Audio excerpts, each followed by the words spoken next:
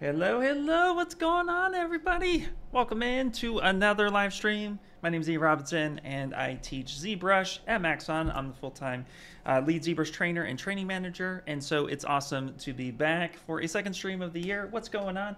I see Film, hello.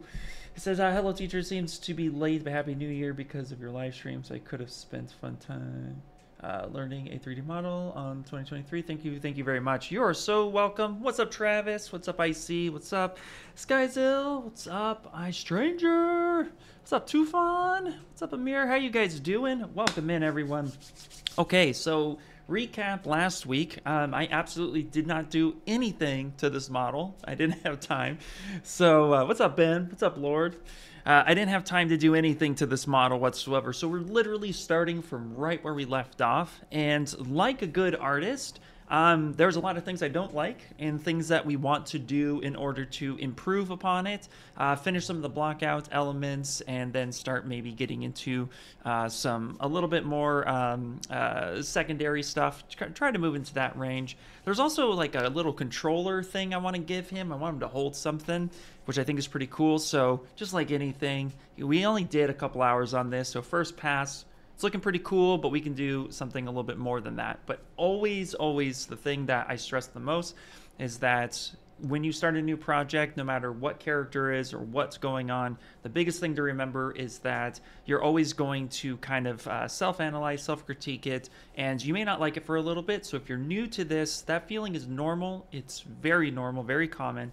So looking at this, it's all about just recognizing the things we want to improve and then moving forward. So that being said, we're looking at a good character turn. And yeah, well, he needs a few things. He needs a tongue. He needs a little bit more structure in his body a bit. The hard surface thing he's sitting on is, it's just a blackout. So yeah, it's going to be a lot of fun. I'm super excited. Leonard, what's happening? Thank you. Yeah, beanie's off because I have the heater on, so that's good. Been a while since I managed to watch one of your streams. What did I miss? Well, Skyzil, what you missed last week was that we blocked out this character, Krang from Teenage Mutant Ninja Turtle, a little fan art piece, always fun. So yeah, it's going to be good. Val Wizard, hey Ian, nice to be here listening to your podcast. Useful stuff. Awesome. Well, thank you so much. Happy to have you here. So, of course, like anything else, let's put some music on. And then if you do have any questions, ZBrush questions, Maxon 1 questions, please let me know. And we can go ahead and get that party started. So let's turn on some tunes. I always like to play a little bit of background music, but I also try to make it so that you can hear it, but also not too distracting. So I think we found a good volume adjustment. But if you hear tunes, cool. If not, that's okay. I could turn it up. Random question. Don't you use glasses anymore? That's a great question. So actually, I get this a lot. I do use glasses. I do not wear contacts. My glasses are not for seeing, though. They're for muscle relaxation. I have a thing where my eye muscles kind of deteriorate. They get weak really quickly, and so the glasses are more to relax my eyes when I'm fresh and perky like I am in the morning. Said no one ever. I'm not a morning person, but when I'm like fresh and I have not been straining my eyes so much, I tend not to really wear them. I only try to wear them when I'm like really noticing I'm having a hard time focusing. So I try not to use them all the time, but yeah, actually I need to make an eye appointment, so thanks for reminding me. I used to try, I used to do contacts for like a hot minute, but I hate contacts. Oh, so much. Something like it just, I have deep eye sockets, and look, I don't know if you can tell, but I have a toe thumb. Got a nice big fat toe thumb, and it's hard to get contact, and I've hurt my eyes a little too many times. So I say no to that. All right, so let's go into a few things. First things first, let's hide this guy. We need to make a tongue for him. He needs a tongue a little bit, and I'm wanting to open up his mouth just a teeny bit. So check this out. We're going to go to our subtool. We're going to go to Transpose Master, and then we're going to go ahead and do T-Pose Mesh. I'm going to open his mouth a bit, which is going to help us work in the mouth a little bit more than normal. So what I'm going to do is I'm going to use the mask lasso, and I'm going to kind of just kind of lasso up this area right in here. Boom, boom, boom, like this. Say something like that. I'm also going to just maybe just paint a little bit here. Okay, great. Let's hide this for a second. I'm gonna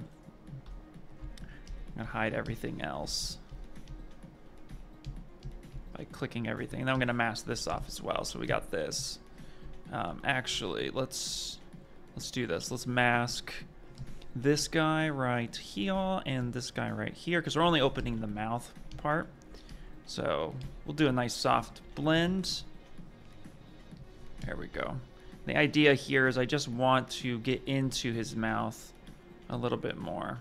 Give me a little bit more sculpting space. That's really it. Simple, easy peasy, lemon squeezy. Send it back. Let's see here. Yeah, the eye-touching thing is just a no for me. Right? Yeah, it's such a no for me. I can't do it. Let's see. Val Wizard, I am a beginner at ZBrush, but I've done some modeling for 3D printing, and I got a problem with having small models like 100 millimeters. The details are not good for alloying. Hollowing? Do you mean? Any advice? Oh, so okay. Do you mean hollowing? Hollowing? Hopefully I understand that correctly. If you mean hollowing, as in the shell and object, you could do that in ZBrush pretty easily. There's some steps to it. However, I would say that like is something that's starting to get small. Like, so what, 100 millimeters? So you're talking about 4 inches. Depending on the thickness of something, that's pretty small. So, in my opinion, depending on what it is, like if it's a miniature of sorts, that seems a little tall for a miniature. But if it's something that is pretty thin, you want good wall thickness. Sometimes I just leave my models solid. It's not a lot of resin to be used. It depends on the shape. That's a question where it's like, it depends on the shape. If you got like really thin like capes, and it's 100 millimeter tall, but your thickness is 2.5 millimeter, then just print it. Now for detail keeping, you want to cut your details in a little harder. You want to scribe them in a bit better. But ultimately, yeah, if you can clarify, if you mean hollowing, then I can maybe point to a couple of suggestions. Real quick, I'm going to be adding some more detail to him while we do this. I have this tendency where I talk and my hands freeze. Like my parents used to say I couldn't walk and chew gum at the same time. Sometimes they're right. So we're also going to make a couple extra changes to him. I know we did the zebra mesh trick where I showed off last week how to kind of loop this. That's fine. Now that his mouth is open and stuff like that, like I just want to see if I can add some detail to him a little bit more without, getting rid of the mesh itself. So something like this. Okay, here. Alloying. Okay, hold on one second. I need to look up that term because I'm drawing a blank in my head. To make an alloy. Mixing metals. Alloy 10 with copper to make bronze.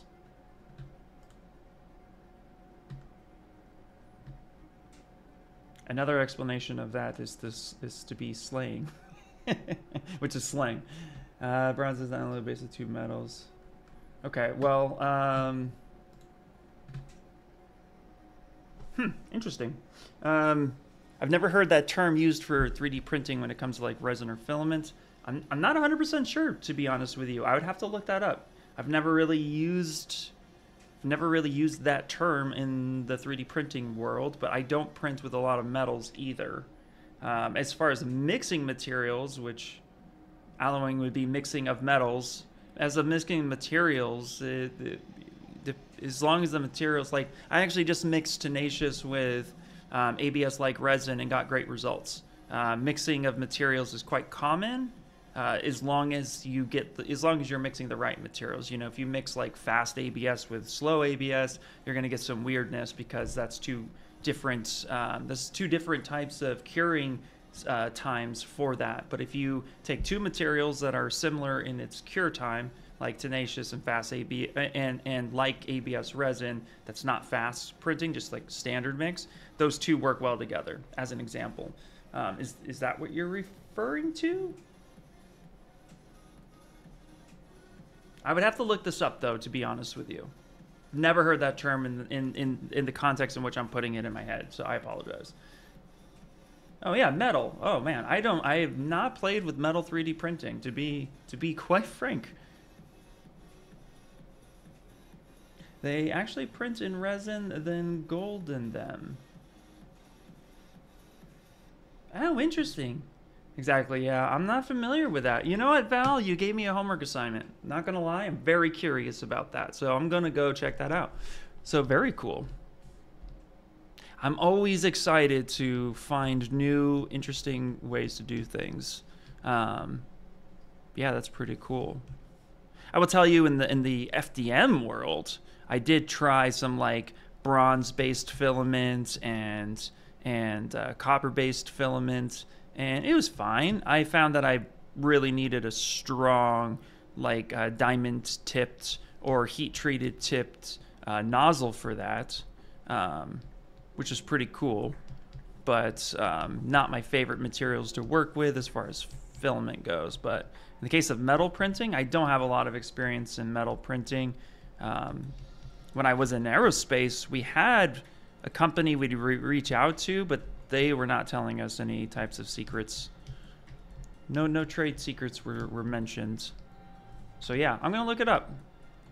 Very curious now. Okay, so I'm just doing a couple things real quick while we go on here.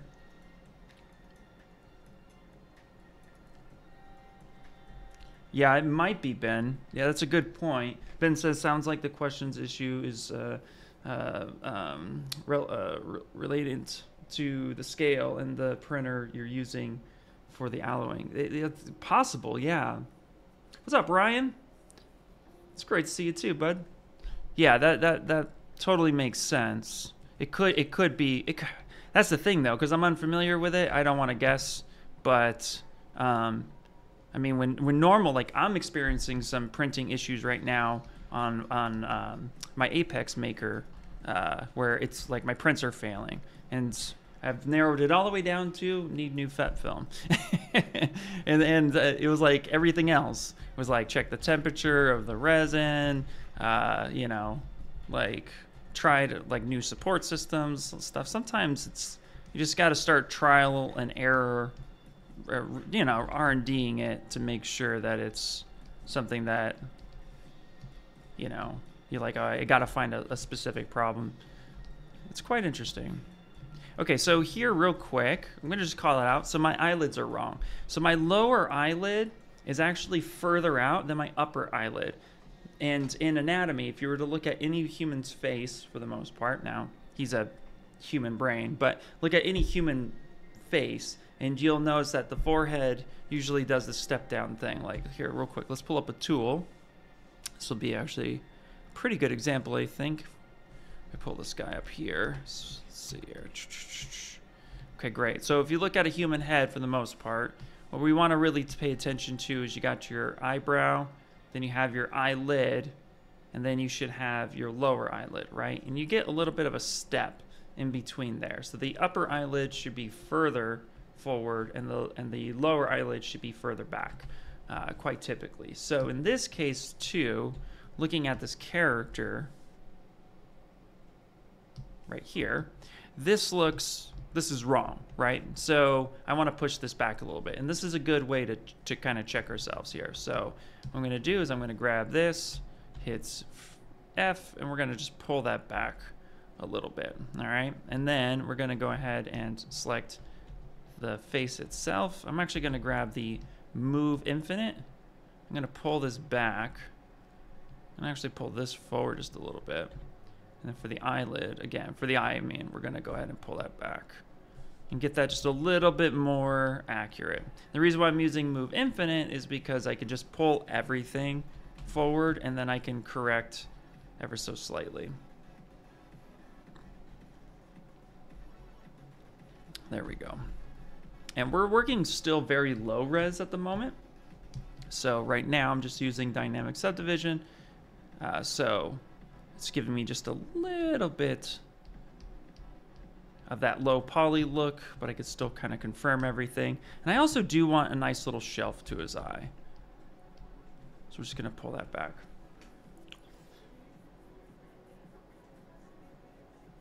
Yeah.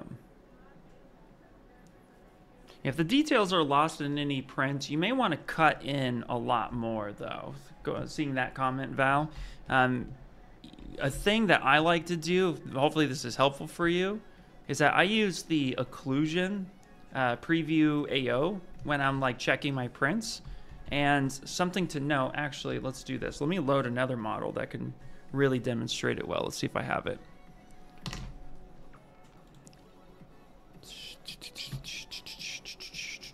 Where do I have it here? Let's see.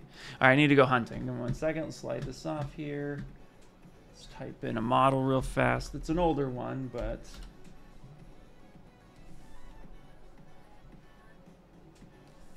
no, not that one. Let me see. Do I have it?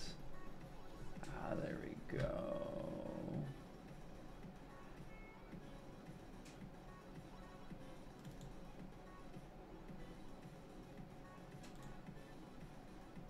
See.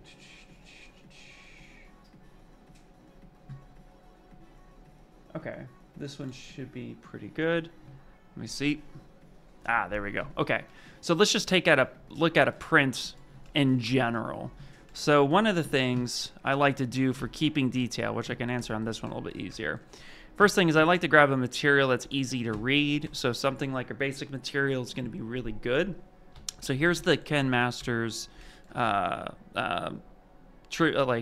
art piece I did last year, and one of the things that I really paid attention to the most was how deep something was. So a trick that I've been doing is going up to render, preview, and turning on that occlusion.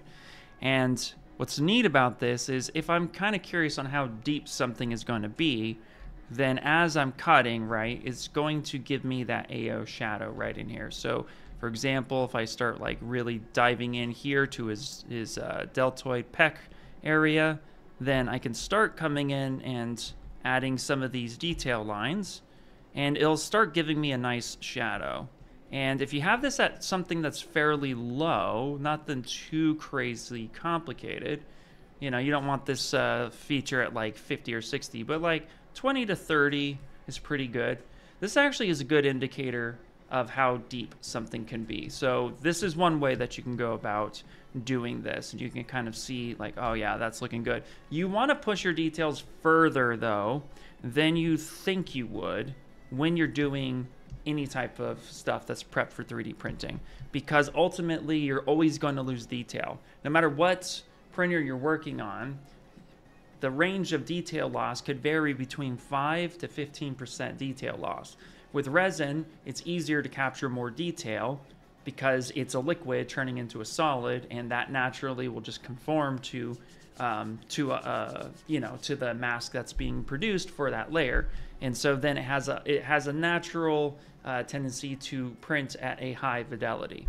Now I'm not quite sure with metal, but metal, even when it's powderized in the print process, which I'm assuming that's what you're doing, so that might be laser etching at that point. I'm not sure what printer you're working on, but if you're working with powder and layer etching, then you're dealing with the fact that you're still working with small, like little pebbles or sand, grains of sand that then have to melt, liquefy, and spread out. And physics would suggest that you have a solid that's turned into a liquid that hardens back to a solid.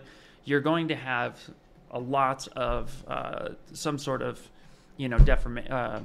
information loss. So that's one way to go about it. So pushing through it would be pretty good. The other thing that you could probably do as well, I don't use this feature myself that often, but if I go to, let me see if I can find it real quick. I need to remember where it's at. It's been a couple minutes. It's not under there. Where is it?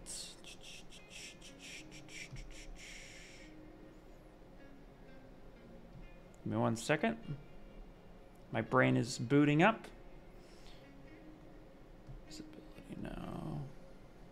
Is it under? Nope, not that one. Give me 1 second. Why is my brain is dead? I apologize. Oh my goodness, just line thickness layer. No, where is it? I'm just gonna go through the layers until I see it. I'll know when I see it. That's how often I use it. I use it this often to the to the point where I'm like, where is that feature again? Doop-a-doop-a-doop. I think we're getting closer to it, not more. Polypaint, there it is, under Polypaint. Under Polypaint, you can actually use from thickness or from draft. And this will analyze your model. Of course, it's going to analyze the draft of your model, the angle and stuff like that, which you can easily adjust. And you could play with this for a little bit. Quality from thickness would actually be pretty good. It's going to paint your model, of course, but like if you want a high quality from thickness, you can. It's going to kind of give you an idea of how something is. But again, you're really looking for depth of cavity. You can adjust this and you can play around. And I think we have an ZBrush I could point you to on this. But it's really going to analyze your model and take a look at whether or not your model has that information that you're looking for. So it's quite useful to have a visual representation. And there are some toy companies that actually use this feature for that, especially if you shelled something out and you're really looking for it. So ultimately, you could come through and just go a quick pass on this and see if you can get a draft on it. But visually speaking, and with your printers, because every printer varies, it could give you a little bit different of information. So now based on my scale, it's going to red flag some areas and stuff that it thinks might be too thin because I did the from thickness, etc., etc. But what you can see here is if a lot of this here is blue, which blue is good, green is good, yellow not so much, orange and red is not so much, then it should pass fairly well. So again, really just cut those details in. Think of it as like, if you want this to look like this in your print, then you probably want to cut more like this, as an example. Not that nasty. So you will want to push this a little bit further. So just take a nice lazy mouse and do this. What's cool is there's some tricks as well. You can do adjust last. So as you're detailing, so let's say you're like, okay, I want to detail this forearm here. So I'm going to come through, add in this line here, this line here, this line here. You could actually step back after you make your adjustments, or you can just go ahead and mark originally a history marker up here. Go ahead and make those adjustments, and then you can adjust last, and you can push this either out or in, and all of my strokes now are being affected. So it's not just the original stroke, but then this adjust last will allow you to push that detail in. And so what I recommend is that when you're prepping for 3D print, like you're done with your character, now you're prepping, save a ZPR with stored history, because you can always go back and push these details further by just marking that point in history of all those details you want, and then adjust last forward. And then that should help you at least retain a little bit more detail. So it could be something along those lines. So that was my detail rant for the week.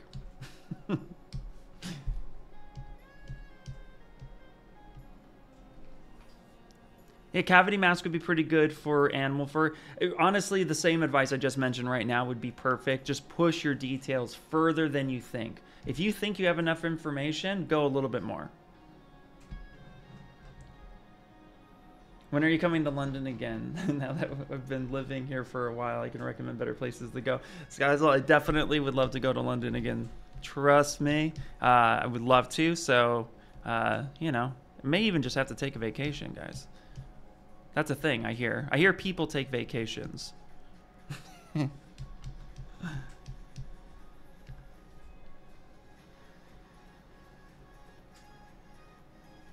Yeah, you can, let's see. Yorick says, hey Val, for some jewelry casts, I increase the contrast for texture areas. Yeah, deeper and bump the raises up. Very hard edges will help you preserve those details. Yes.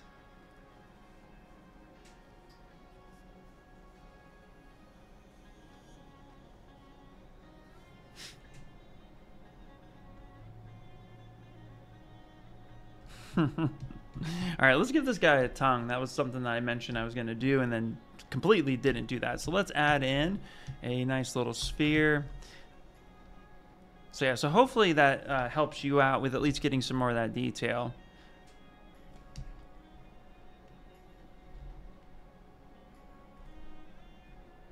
Okay. Actually gonna go kind of wide with his tongue because he has a wide mouth. Just make sure. Yeah, that's close enough. Okay, cool. Blah. Okay, great. So now, so what I'm gonna do is I'm going to turn on symmetry at this point, and I want this to be low as I can go. So Z remesher. I'm gonna go ahead and drop this down, and let's just Z remesh this. Let's go 1. Boop. Yeah, there you go. Perfect. That sounds good.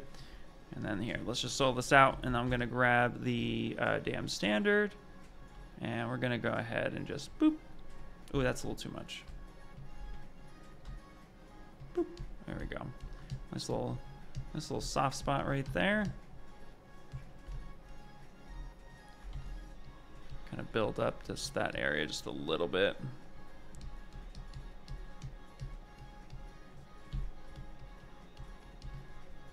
Okay, and let's give it a kind of tongue color. There we go. Okay, and then what I'm going to do here is I'm going to come in and I'm going to push this up a little bit like that. And then I'm going to grab the Move Infinite and just kind of give it this little bit of a arch to that, just a little bit. Now let's go ahead and push this back. Also, what we can do too, actually, I'm going to just deflate this a little bit. So I hold Control and just Control and dragging that scale just gives it a little bit of a deflate. There we go. Say something like that. And we'll push that down. Now I'm going to have his teeth. I've seen pictures of him with gums, but I'm going to have his teeth coming out of his body a little bit. I think that's just going to be a little bit more interesting, a little bit more gross. So it's a choice I'm willing to make, but I think it'd be kind of cool. Even though he has a tongue, I think this will be fun. So now my resolution is quite low, so I'm actually going to subdivide a little bit because this detail is going to require a little bit more information here.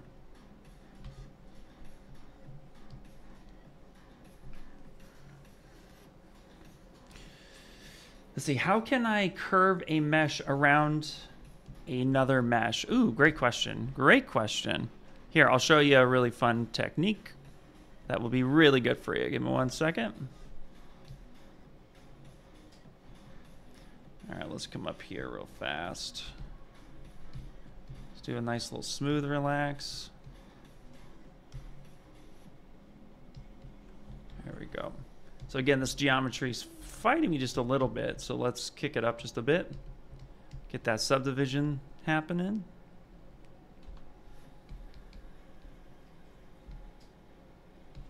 There we go. I'm using a rough alpha at the moment just because I think ultimately it's fine. I like it. I'm going to push this in a little bit. I'm going to push this up a bit. So one thing I like to do with my teeth is I like to give it a little bit of like information showing that it's actually embedded in his face. It's not just, you know, sitting there. So I push a little bit up here at the top. I think I'll zoom in here and we'll get some of this info coming in. And then we'll kind of puff this area up a little bit as if the tooth's embedded, and then I'll carve down underneath the rest of it and then do like a little light smooth. I'll just make it seem like it's all coming out of his face. There we go. Say something like that. Okay, great. Let's go ahead. I'm going to go ahead and hit save. Oh, it's saying I can't save over that. Okay, it's because I changed a few things. So let me go ahead and hit save as. And we're just going to call this 00001. Okay, so curve around another mesh. Great question. Great question. So let's go ahead and do this. This is perfect for belts and stuff too. So I'm going to go ahead and stamp this over here on this side. We're going to grab this guy. And then let's just do make polymesh 3D. Okay, so the easiest way to do it is to utilize frame mesh. Okay, so I'll show you a few different tricks on that. So first, let's just get a more pleasing color. So frame mesh. So frame mesh can work in a few different ways. If you actually come up here to stroke, I'm going to dock this on the right-hand side just so you can see it. If you come over here to stroke and go to curve functions, you actually get this feature called frame mesh. And you are allowed to do this based on your border, polygroups, or even your creased edges, which is really, really cool. So if we take something like this, for example, and say, okay, I just want to do the border of something, I hit frame mesh, you'd be like, well, nothing happened. Why? I see an edge right here that should be a border. Well, a border would be more of something that actually is not connected to anything. So we should, in theory, then come down here to polygroups and group by normals. And then if I just pick this guy right here and then delete hidden, so modify topology, delete hidden, come back up to the top, frame mesh, now you can see that the border works because there's no connected mesh to it. So it's the border around your mesh that is not connected to another mesh. So that's one way to go about it. Now if we go back here to our polygroups, because we did our group by normals, I now have different polygroups. So I can come up here and say, hey, frame mesh by polygroups. And it will do the same thing on a closed mesh. And then of course too, you get the point, creased edges, blah, blah, blah. Now, let's say I want a custom one though. You're like, I need this to go around a body specifically and give this guy a belt. Not a problem. This is where SliceCurve comes into play. So SliceCurve comes into play because I can add custom edges like this. I can slice in different ways and make this a little bit of a unique bit, right? Say something like that. Now I can come through here and say, hey, I want to do the polygroups. So now I'm going to go ahead and say frame mesh through polygroups. Now I have this curve that's aligned on it. So now I can come through and say, you know what? I'm going to go ahead and grab my CurveTubes, or actually let's go our CurveAlpha. So let's do the hair one right here, CurveAlpha. And I'm going to go ahead and I'll grab this funny shape. I'm also going to make an adjustment to this real fast. So I'm going to come up here to our curve itself. Sorry, not our curve modifiers. And I'm going to turn off size so that I don't get a variation in size. So now if I click anywhere on this curve, now I'm going to turn off the polyframe for a second. You can see I'm now getting this mesh wrapping around these different frame meshes. So this is a really good way to go about it and get something wrapping around your mesh. Another way you can go about doing it is if you have a curve brush. So I'm going to come through here. So like CurveTubes is a good one. Or I'm sorry, let's go CurveTubes here. If I start drawing out and I have polygroups, so let me actually come back here. I'm also going to turn off history, because if you have history turned on, it's going in on another subtool or another project. Your curve brushes are going to want to snap to that point in history. So make sure you don't have any history markers turned on. So I'm going to come up here to my polygroups for a second, group by normals. So as I start dragging out, if I have different polygroups and I start dragging out and I press and hold shift, it'll now allow me to snap that curve around the mesh completely. So I just start dragging out, press and hold shift. It's going to identify that edge loop, and if it's a nice clean edge loop like the one I have here, it's now going to go ahead and wrap around that area. And you can see here, I can actually angle this too. It doesn't have to be perfect to that edge loop, but I could say something like this. So going through, I can do something like that. Now it's wrapping around and respecting that topology as much as possible to get you the look that you're going for. So there are a few ways that you can do that.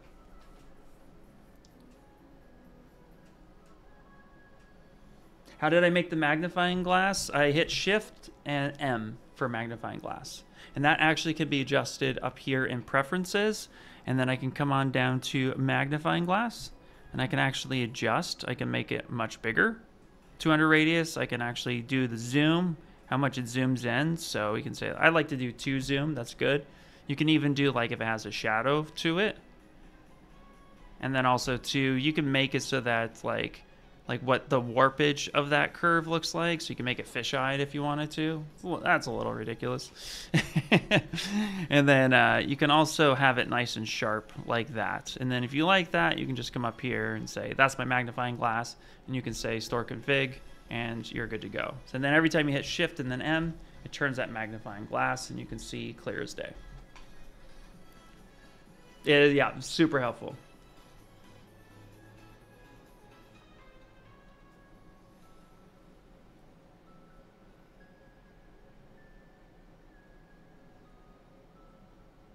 Imperial Fist, yes. We are aware of an FBX issue, and we actually, as a team, have recognized that. We've got some support tickets on that. So because you're asking me directly, yeah, we are aware of it. So hopefully something soon.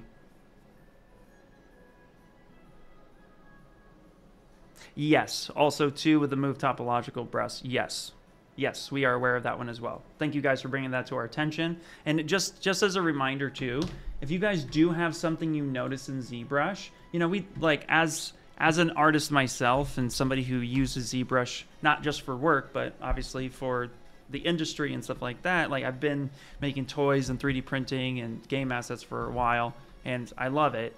At the end of the day, we can't catch everything, so it's awesome and it's super important for you guys to always have a voice. And one of the reasons that one of the things that you get access to always, especially since, you know, we do subscription, is the fact that you have a support center. So please utilize this. Anytime you find an issue where you run into a bug, the fastest, easiest way to get eyes on it is to come up here and put in a support ticket. So you just sign in, create a support ticket, and somebody will get with you as soon as possible. So things like that, that's how we heard about those features, and we're not working as intended, and we're super excited to have been pointed that out too, because again, we didn't quite catch a lot of things. So, and it happens, you know, everyone's human. So at the end of the day, you have support. If you guys ever catch something in the future, like, hey, I'm not sure about this, this seems like an issue, just send it in and we'll get eyes on it.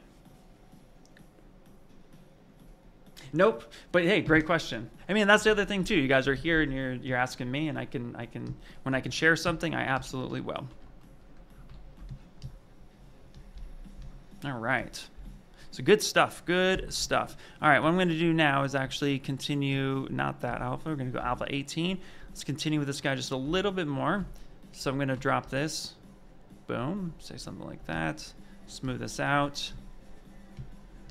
Okay, great. I'm also going to add a little bit of droopiness to him. A little bit. He's a little too clean here.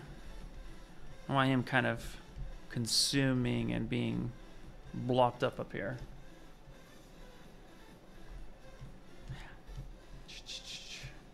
Nope, not a problem. Not a problem, guys. Not a problem. All right, this material here, when I work on characters, I like using the skin shade 4. It's one of my favorite materials. Helps me see things just a little bit better. So, and what's fun here too is, you know, I want to be able to push in this mouth bag just a little bit more. So I'm going to do something like that. There we go. Just a little something. This helps me sculpt in it. Can you already talk about ZBrush for iPad? When it will be available? So at the moment right now, we're still putting all that stuff together. It will be coming, do not worry. Our team is very proud and active on the development of that. And as soon as we have more information, and when that all will come out, don't worry. I'll be screaming it from the rooftops when I'm able to. So as of right now, no, I cannot say an official date, but the team is working and they are really excited, as am I. Believe you me. All right. Got a little bit of a mouth bag in here. I'm going to go ahead and do some painting here. So I have this color, right? But now what I want to do...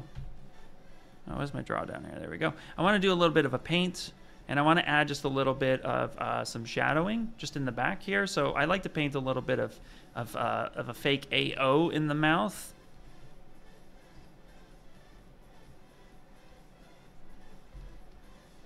Just ever so subtle.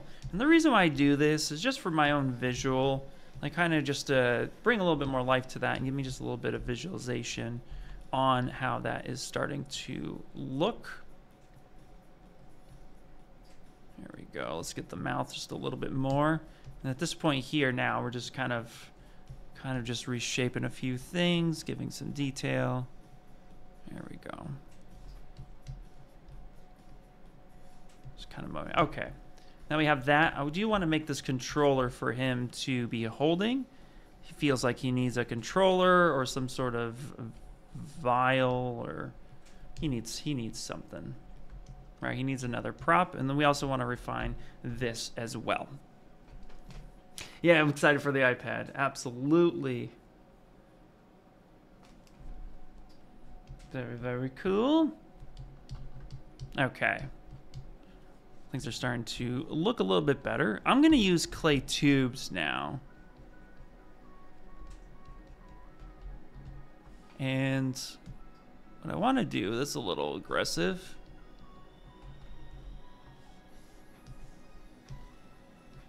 Don't be aggressive, don't be aggressive.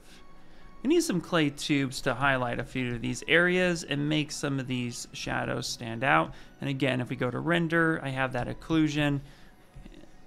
And that's helping me see some of the possible shadows and depth of this object. Or, this object of Krang. There we go. So just get a little bit more of that info.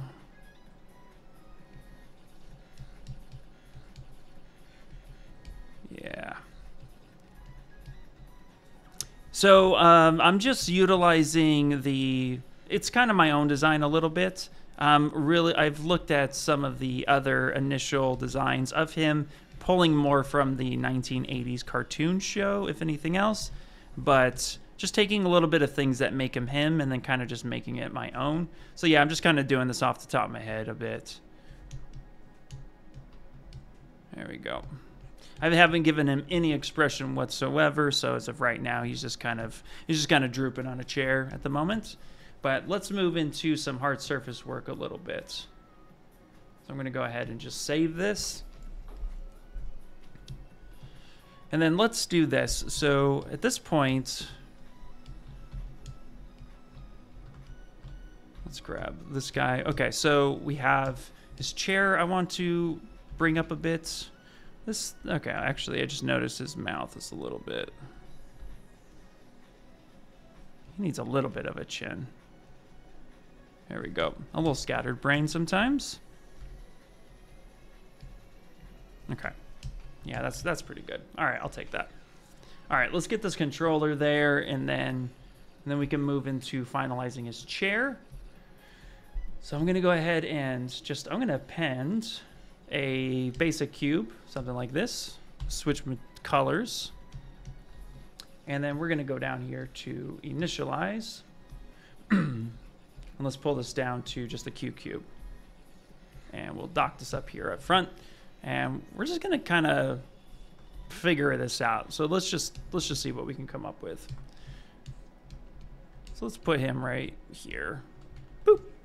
Solo this out. There we go. I'm just going to get a simple controller with a dial and a screen. Something that looks functional but has absolutely zero function.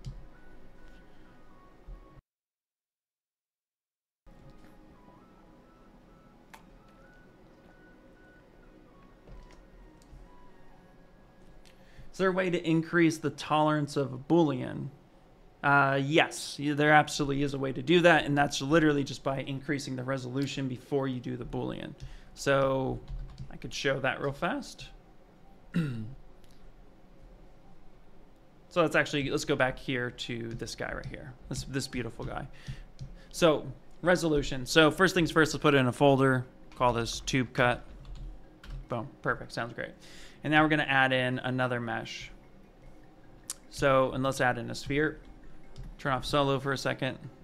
Okay. So the thing to remember is, let's say we come in here, we want to add live Boolean, right? And then we want to add a cut. So now we're getting this. The thing to remember is that the topology of this sphere is going to affect the topology of this cylinder. So notice how there's almost no information here on this cylinder whatsoever, but there is a lot of information on this sphere.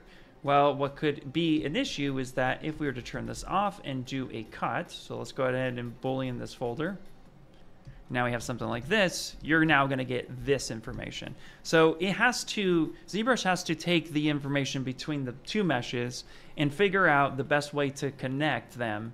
And if there's almost no supporting edge loops at all within this area, it needs to now figure out the best route in order to do that. So in this case, it created a ton of triangles to all connect to the proper edge loops as possible.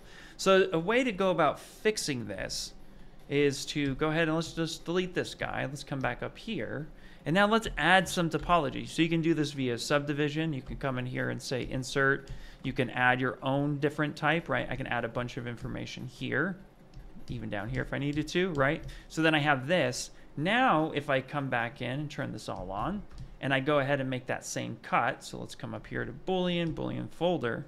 Now let's take a look at this mesh. Notice now that it did a much better job with that. Now it's still creating triangles because this mesh information is more dense than this mesh information. So let's improve upon that just one step further.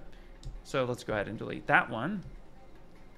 Let's go ahead and turn both of these on. Let's pick this guy, right? And now I'm just going to go ahead and do a simple crease by polygroups. I'm going to go ahead and divide one time, and then I'm going to delete, and now it's going to give, I'm going to delete lower. Now it's going to give me this type of mesh information, right? So now what I'm going to do is we'll turn solo back off. I'm going to go ahead, come up here, and go Boolean folder. And now let's take a look at this one.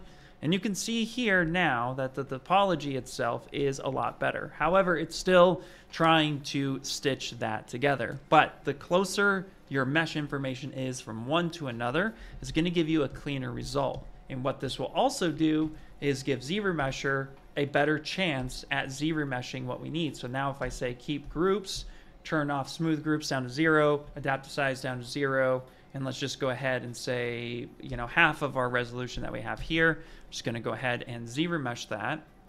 Now it really understood that level of topology and how well that is. But if we were to go back into time here real quick, because I deleted everything, so I'm going to go back into time to this information, right? And I'm going to turn all this on, and then I'm going to go ahead and say, look, let's go ahead and Boolean this folder now.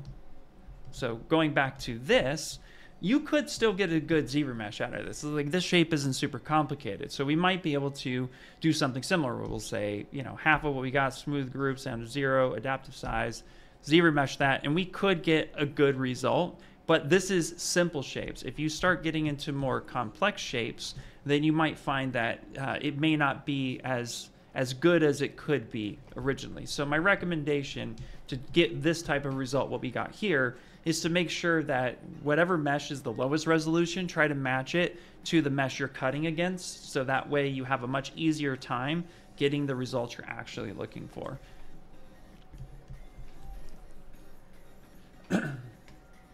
So let me know if that was helpful for you.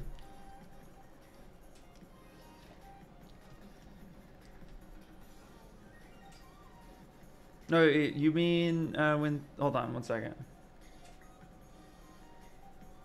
Oh, sorry, you mean, yes, geez, I've told you my brain's everywhere, I apologize. You mean the thickness of something. Hold on, no, I mean the things are very close, it creates very thin parts. By increasing the tolerance, it shouldn't create very thin parts. So live Boolean is you would just need to, if I'm understanding correctly now, you would just need to make sure that you're not cutting in any thinner than you need to. If you had something like this, let's see if we can replicate that. There are a few ways you can go in and correct a shape. So let's try to recreate maybe something like this. So first things first, because you're on live Boolean, right? You have the ability to see in real time. So, and I understand in a perfect world, you may or may not absolutely have the correct tolerance. I understand that, right? Like, so you try to match it as much as possible. But let's say something like this. So let's get this thin. So let's cut this. So this is pretty thin. This might be pretty thin. Let's see. Yeah, that's pretty thin. So let's do this, because you could probably just use Z-remesher for this. The thing is that once you do a live Boolean cut, you have to remember that it's a physical change. So it's now just kind of restitching. So you would need polygroups in order to do this. So if I were to come in here and cut this, right, this part right here is going to be super thin. You could just use your Z modeler and Q mesh with polygroup sol, start dragging this out and press and hold shift, and that will make this a lot thicker. So if we were to, let's see how thin this is. So I'm going to go ahead real quick. I'm just going to create this right here like half real fast. Let's just cut this. Okay. So you can see how, okay, you can see how thin this wall is here, like we said. So we could, just like I said, with Q mesh, you could expound upon it. You could do it the other way too. You could come inward and pull this in, because it's now a physical change to this mesh. So this mesh at its own now has those polygroups to do that.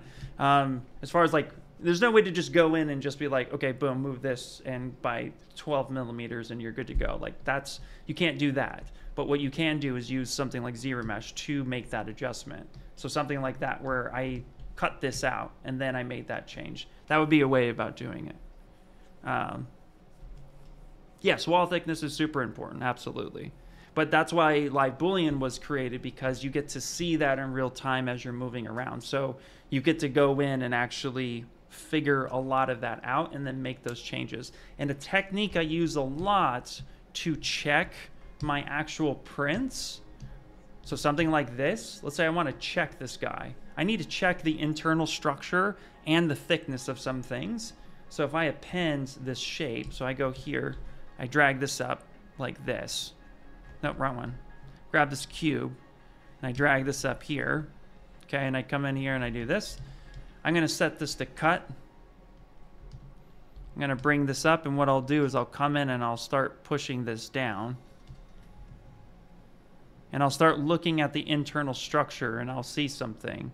And if I see anything that red flags to me, I'll go in and I'll correct that. But I could check the thickness this way as well. So something like this part here, on this one, I can actually come in and check that thickness. So I could say like, okay, let me grab this part right here, and then I'm going to, wow, we don't need that color. And I'm going to just grab my gizmo, I'm going to grab my transpose, and I'm going to measure from here to here, right? And that's 1.92 millimeters. So that's fine. I'm okay with that. So that's a way that I usually go about checking it.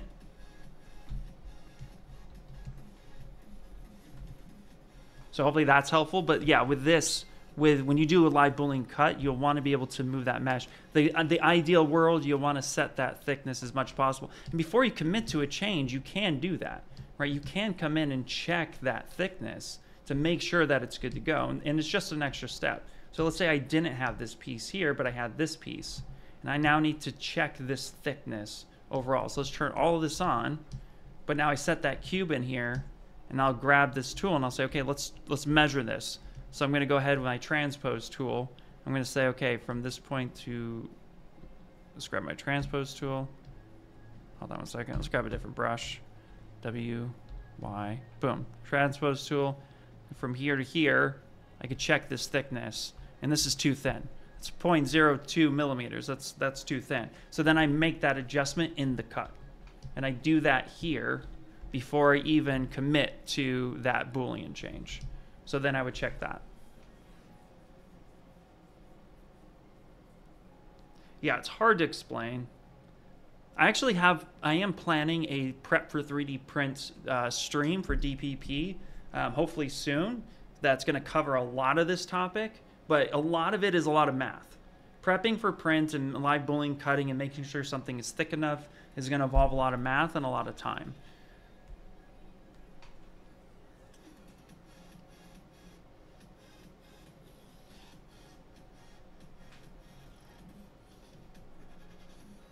Is there a possibility to create some sort of tool to match the polygon number of both meshes?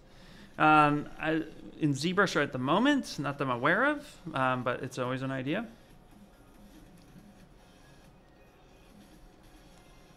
Yeah, not a problem. Hey, what's going on? What's going on? Do you want all of your subtools to be solid all the way through for printing? So for the most part, yes, because especially now slicers are super advanced. So you can actually, there's a lot of different slicers with a lot of control on exactly how how thick you want something, how smooth you want the inside structure to be. Right now, you can do it in ZBrush, but it's with Dynamesh hollowing at that point, right? So you'll want to make sure that you take your mesh, you bring it in, and you merge it in order to get something that you want. And you can shell in ZBrush, but it's through Dynamesh. So in a lot of cases, it's one of those things where it's like you can set all that stuff up, but if your model is solid out of ZBrush, then you can make changes externally in the slicing software to get a lot of that what you're going for. So it really is up to you. I've done both, and it's really not super complicated, but again, at the end of the day, for printing itself, the slicer can sometimes be just a little bit faster for your workflow. But at the same time, these are things that we're also talking about. So it's one of those, like if you wanted to shell, let me do it real quick here. If I wanted to shell this with Dynamesh, so here, I'm going to go ahead and I'm going to just duplicate, no, not the folder. Let's just get, let's duplicate the folder real fast. Always, that's good. That sounds good. Let's grab this guy. I'm going to delete this. Okay. So if I wanted this right here, if I wanted to do this with Dynamesh, so turn that guy off. Okay. So I want to do this with Dynamesh, right? Like that's what I'm going to want to do here. So I would need to first come in, and I'm just going to quickly get a resolution and have my mesh Dynameshed here. So this mesh is Dynamesh, and then I'm gonna set this one to Dynamesh as well, because why not? Should be pretty good. Okay, great. I'm gonna open up everything here. Now the thing is under Dynamesh itself, you do have a create shell, right? So I'm gonna do something like this. I'm gonna put this kind of in here. In this case, I'm also going to duplicate this mesh. Okay, I'm gonna shrink this one up. I'm actually gonna do this. I'm gonna create a hole within a hole. Boop, super advanced. So if I were to hide this one for a second, sorry, hide this one, make sure that this is connecting into that. Okay, that sounds good. That should be perfect. Let's turn off this. Now I'm gonna set this to a negative. So I'm gonna set this to a negative cut.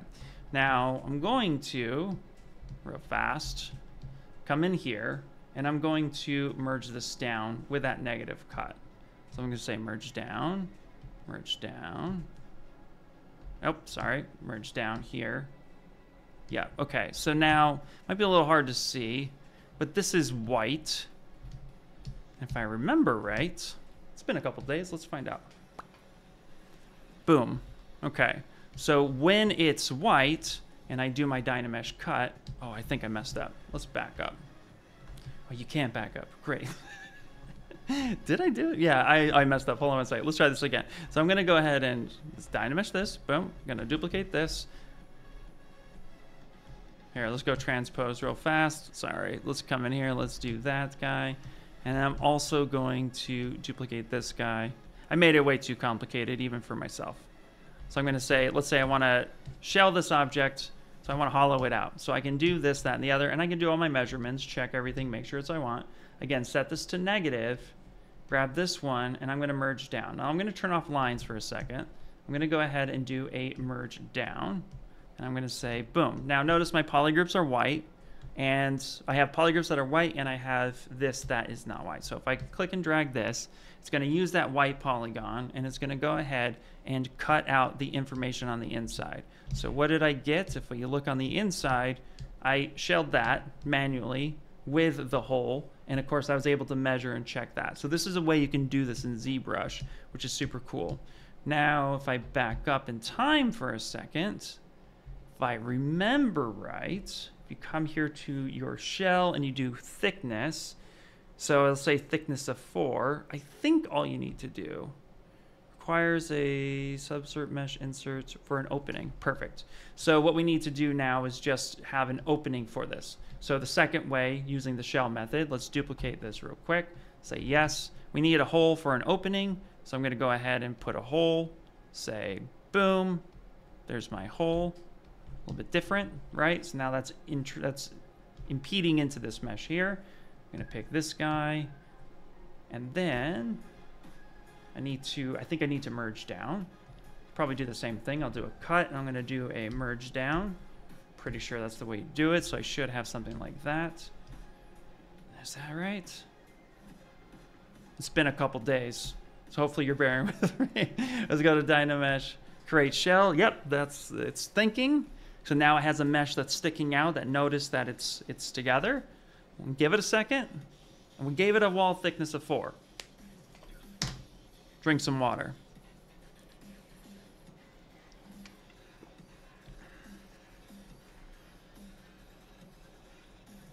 You were told there'd be no math? Who told you there'd be no math?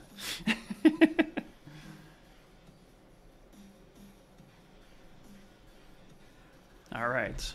So that should have done it. Yes, it did. Yes, it did indeed. So if we open this bad boy up and we take a look, you'll see here that it got shelled out based on the thickness, right? So let's do this. Let's go here to double thickness, right? And we'd have to measure this.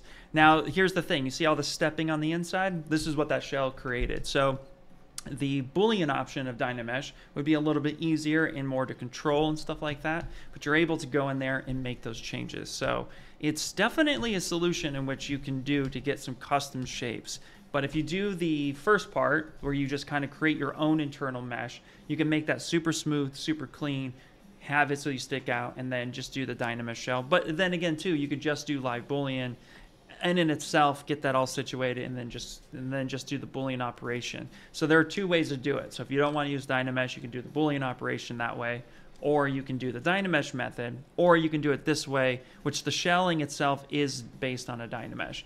I would recommend that for the thickness, set the scene scale first and foremost so you can get an accurate measurement of what that is, right?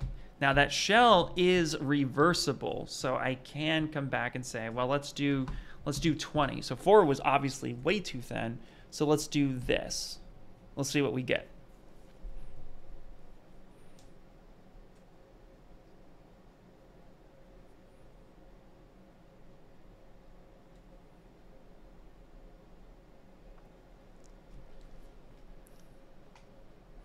Hey, what's up, Travis? Yeah, changing the Polypaint on your cube for checking makes seeing the edge easier. Yes, absolutely.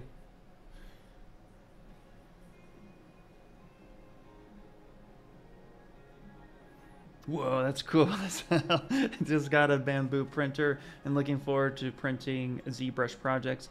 Love that there are always 5 ways to do something in ZBrush. I know, right? Yeah, it's super awesome. Yeah, anytime we do anything prep for 3D printing, you have to remember that you're manufacturing now. So we've taken off our sculptor's hat and we've put on our manufacturing hat.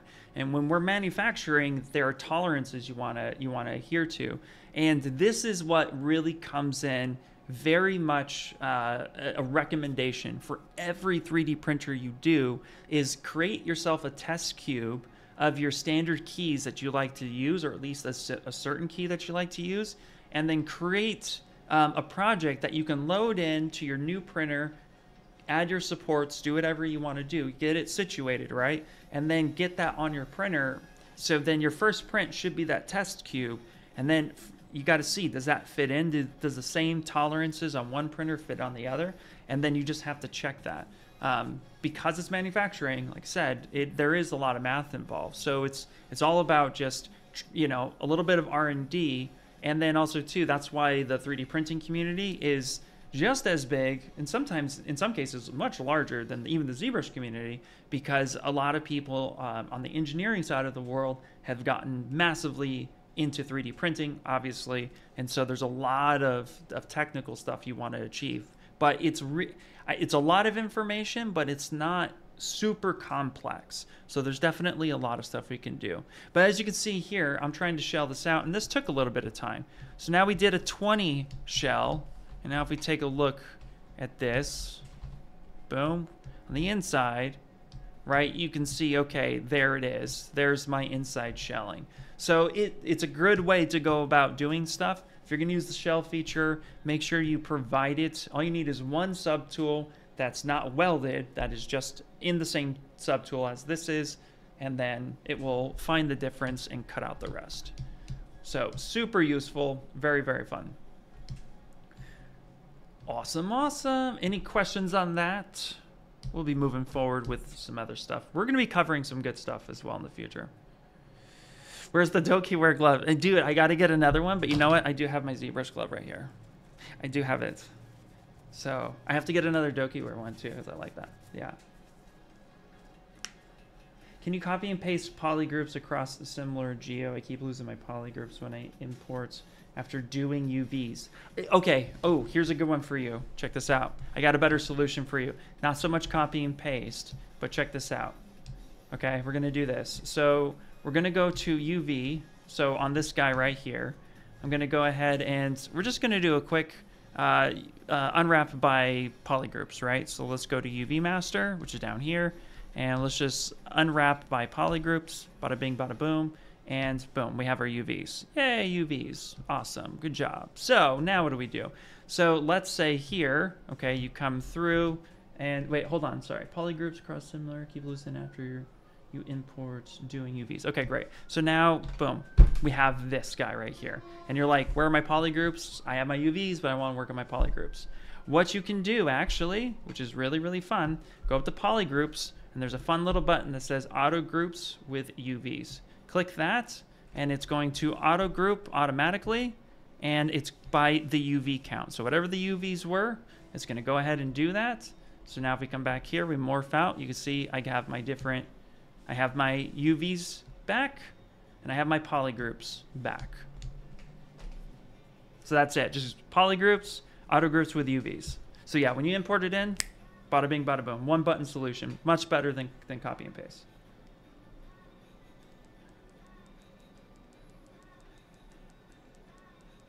How lucrative is the 3D printing business for making models? Very lucrative, very, because it is most of the toy industry uses 3D printing, aerospace uses 3D printing, prop industry uses 3D printing, jewelry uses 3D printing, car manufacturing uses 3D printing. I mean, I'm a car guy, and I actually just watched this YouTube channel, Throttle, awesome YouTube channel. Not sponsored.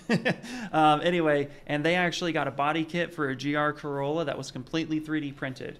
And it was a test body kit that was designed, and they 3D printed it. And then from there, they moved into the cast and mold phase. So it's very lucrative. It's in so many industries. It's very important to understand the 3D printing world if you want to get into making things for the physical world.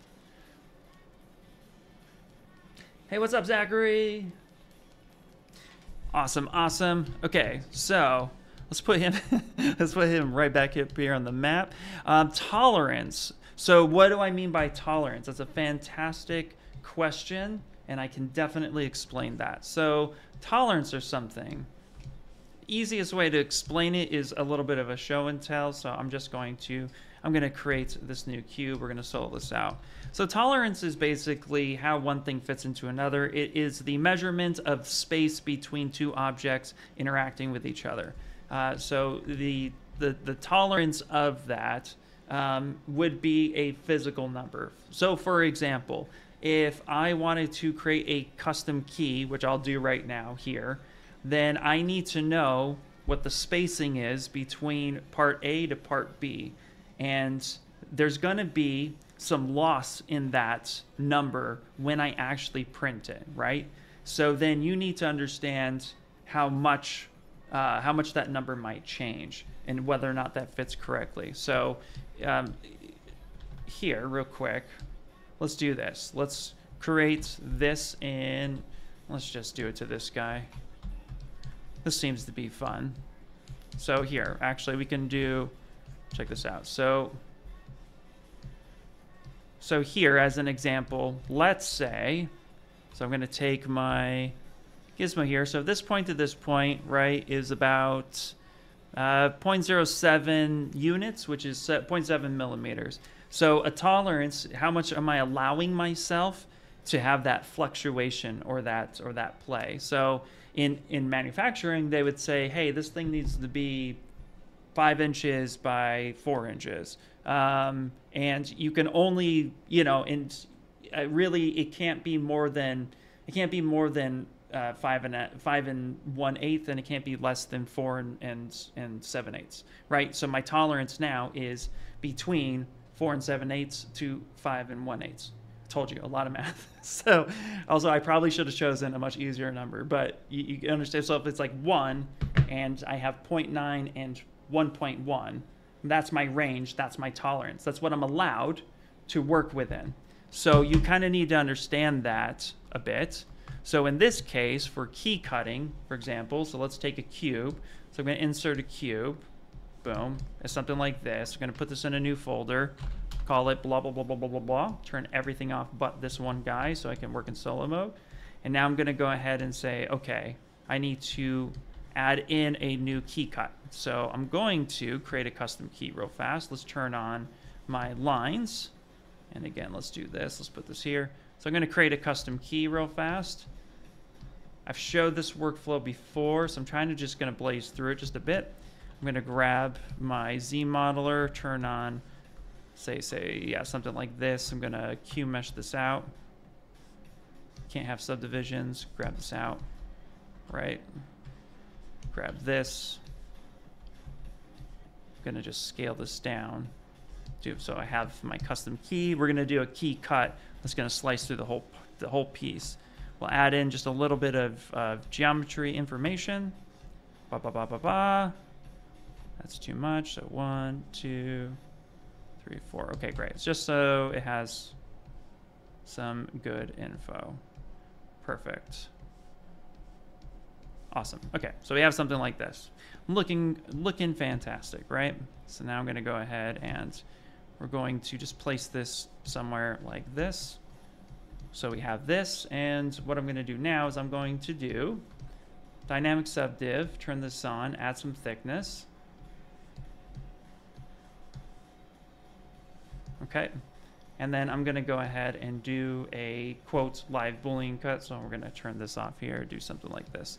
So then this cuts. Okay, so this spacing in between, this is a bad key, by the way, but it's fine. So this spacing right here, what is the spacing? So if I were to do something like this, and let's say this is 0.033. So this is very small. 0.033 millimeters is very, very tiny. Well, my machine, this would never be successful. These two parts, it doesn't have enough space or tolerance, it doesn't have enough slack on the inside for this to fit correctly. So when they become in the physical world, they're not going to mate 100% correct. So I would need to understand what my printer is capable of. And so if my printer was capable of much more, then I would need to give it more thickness. So then I can say, okay, from here to here now, as an example, that's 0.1. Let's just round it up, 0.1. My printer might be capable of this 0.1 millimeter spacing. And that is where I'm able to reside. I'm able to work in that. Again, it's a little bit complicated, but that's overall what I meant when I was talking about what your tolerance is of your machine. What is your machine capable of printing at?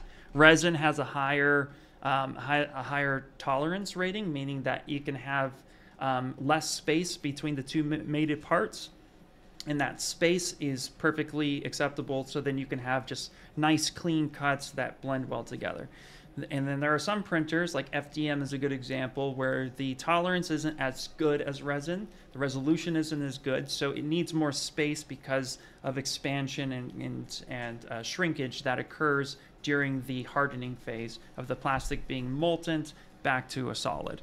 So that's what I refer to. Hopefully I didn't lose you in that, but that's what I meant in that shape.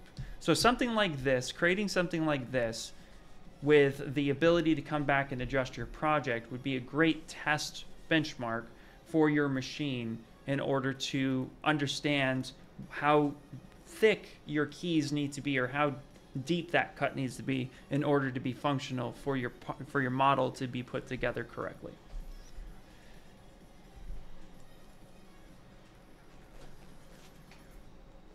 I am also very hot in here, so I'm going to take off my sweater.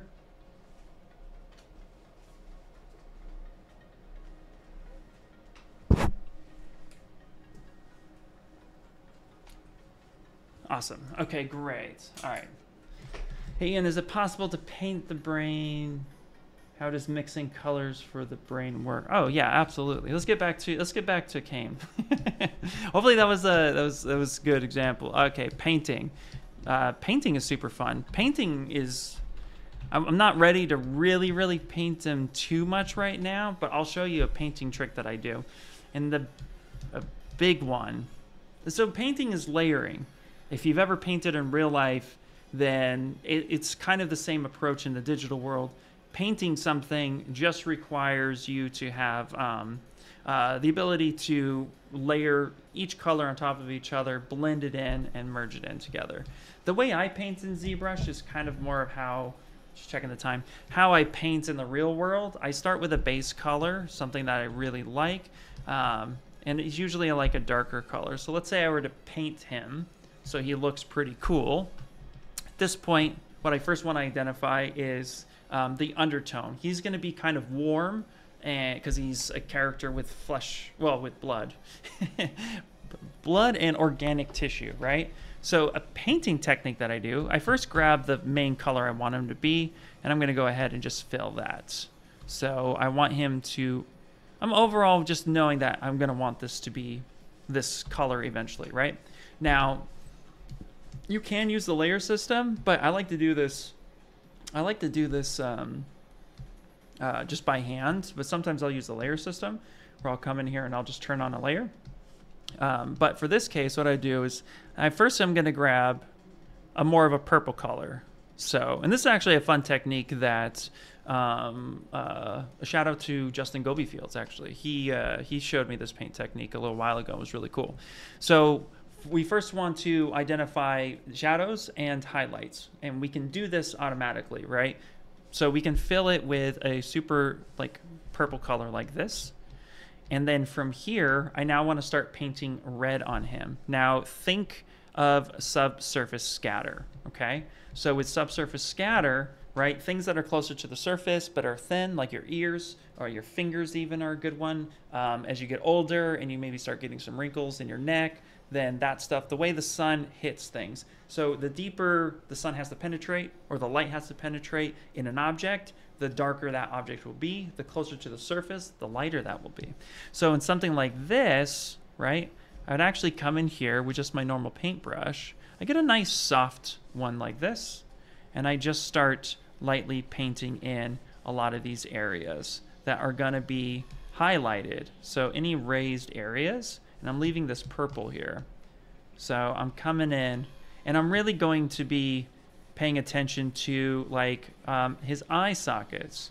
His eyes in itself would have a lot of subsurface scatter, right? His lips as well would have a lot of subsurface scatter. This is a dark color, so I do apologize, but don't worry, we'll get there. So we do something like this. Maybe the tips of his little phalanges here, or his little hands, would be more red.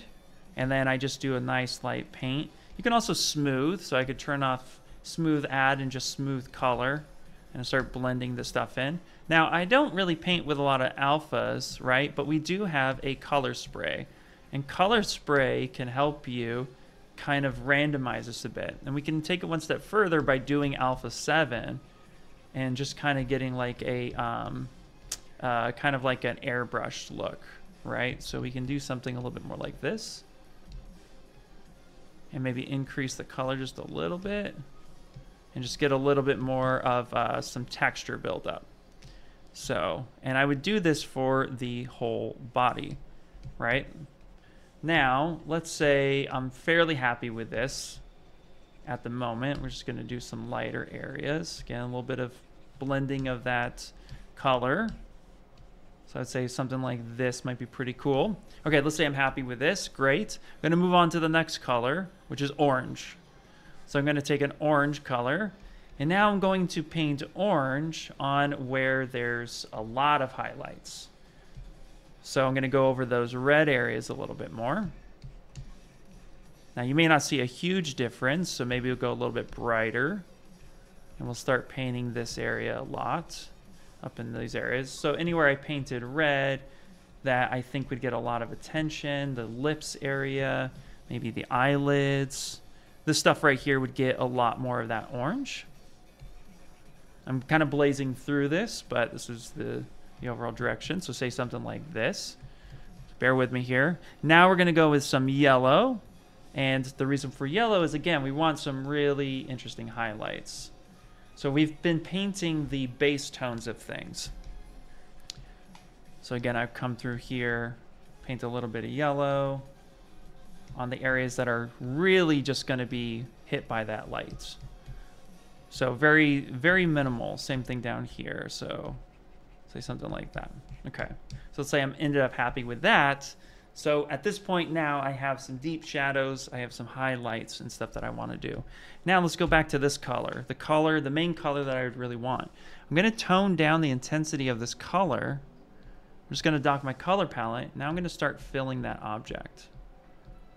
And what you're going to see is as I fill this object in, those highlights and stuff are starting to come through a bit. And I want to be careful how much I actually push that through. So now I have a lot more of that purpley tone coming in on the deeper side of things. And then I have a lot of these highlights starting to come in. So I've just kind of slowly built that color up to where I got something I was happy.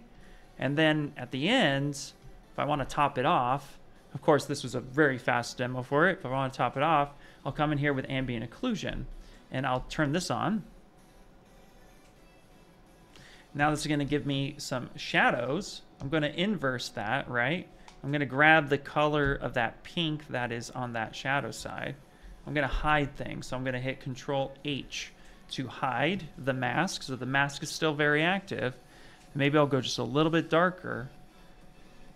Now I'm going to just start I'm going to start coming in. And I'm going to start painting in those areas.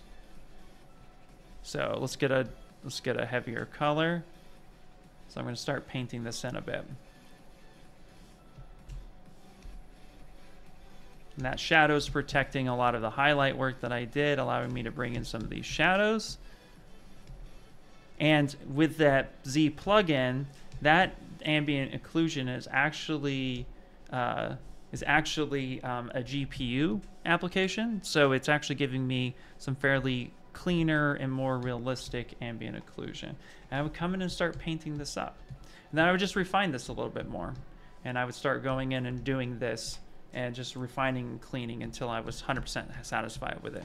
But you can see an effect that you start to get. So the more you take your time and build that up, it's really going to just make things come through. Matt, what's up, buddy?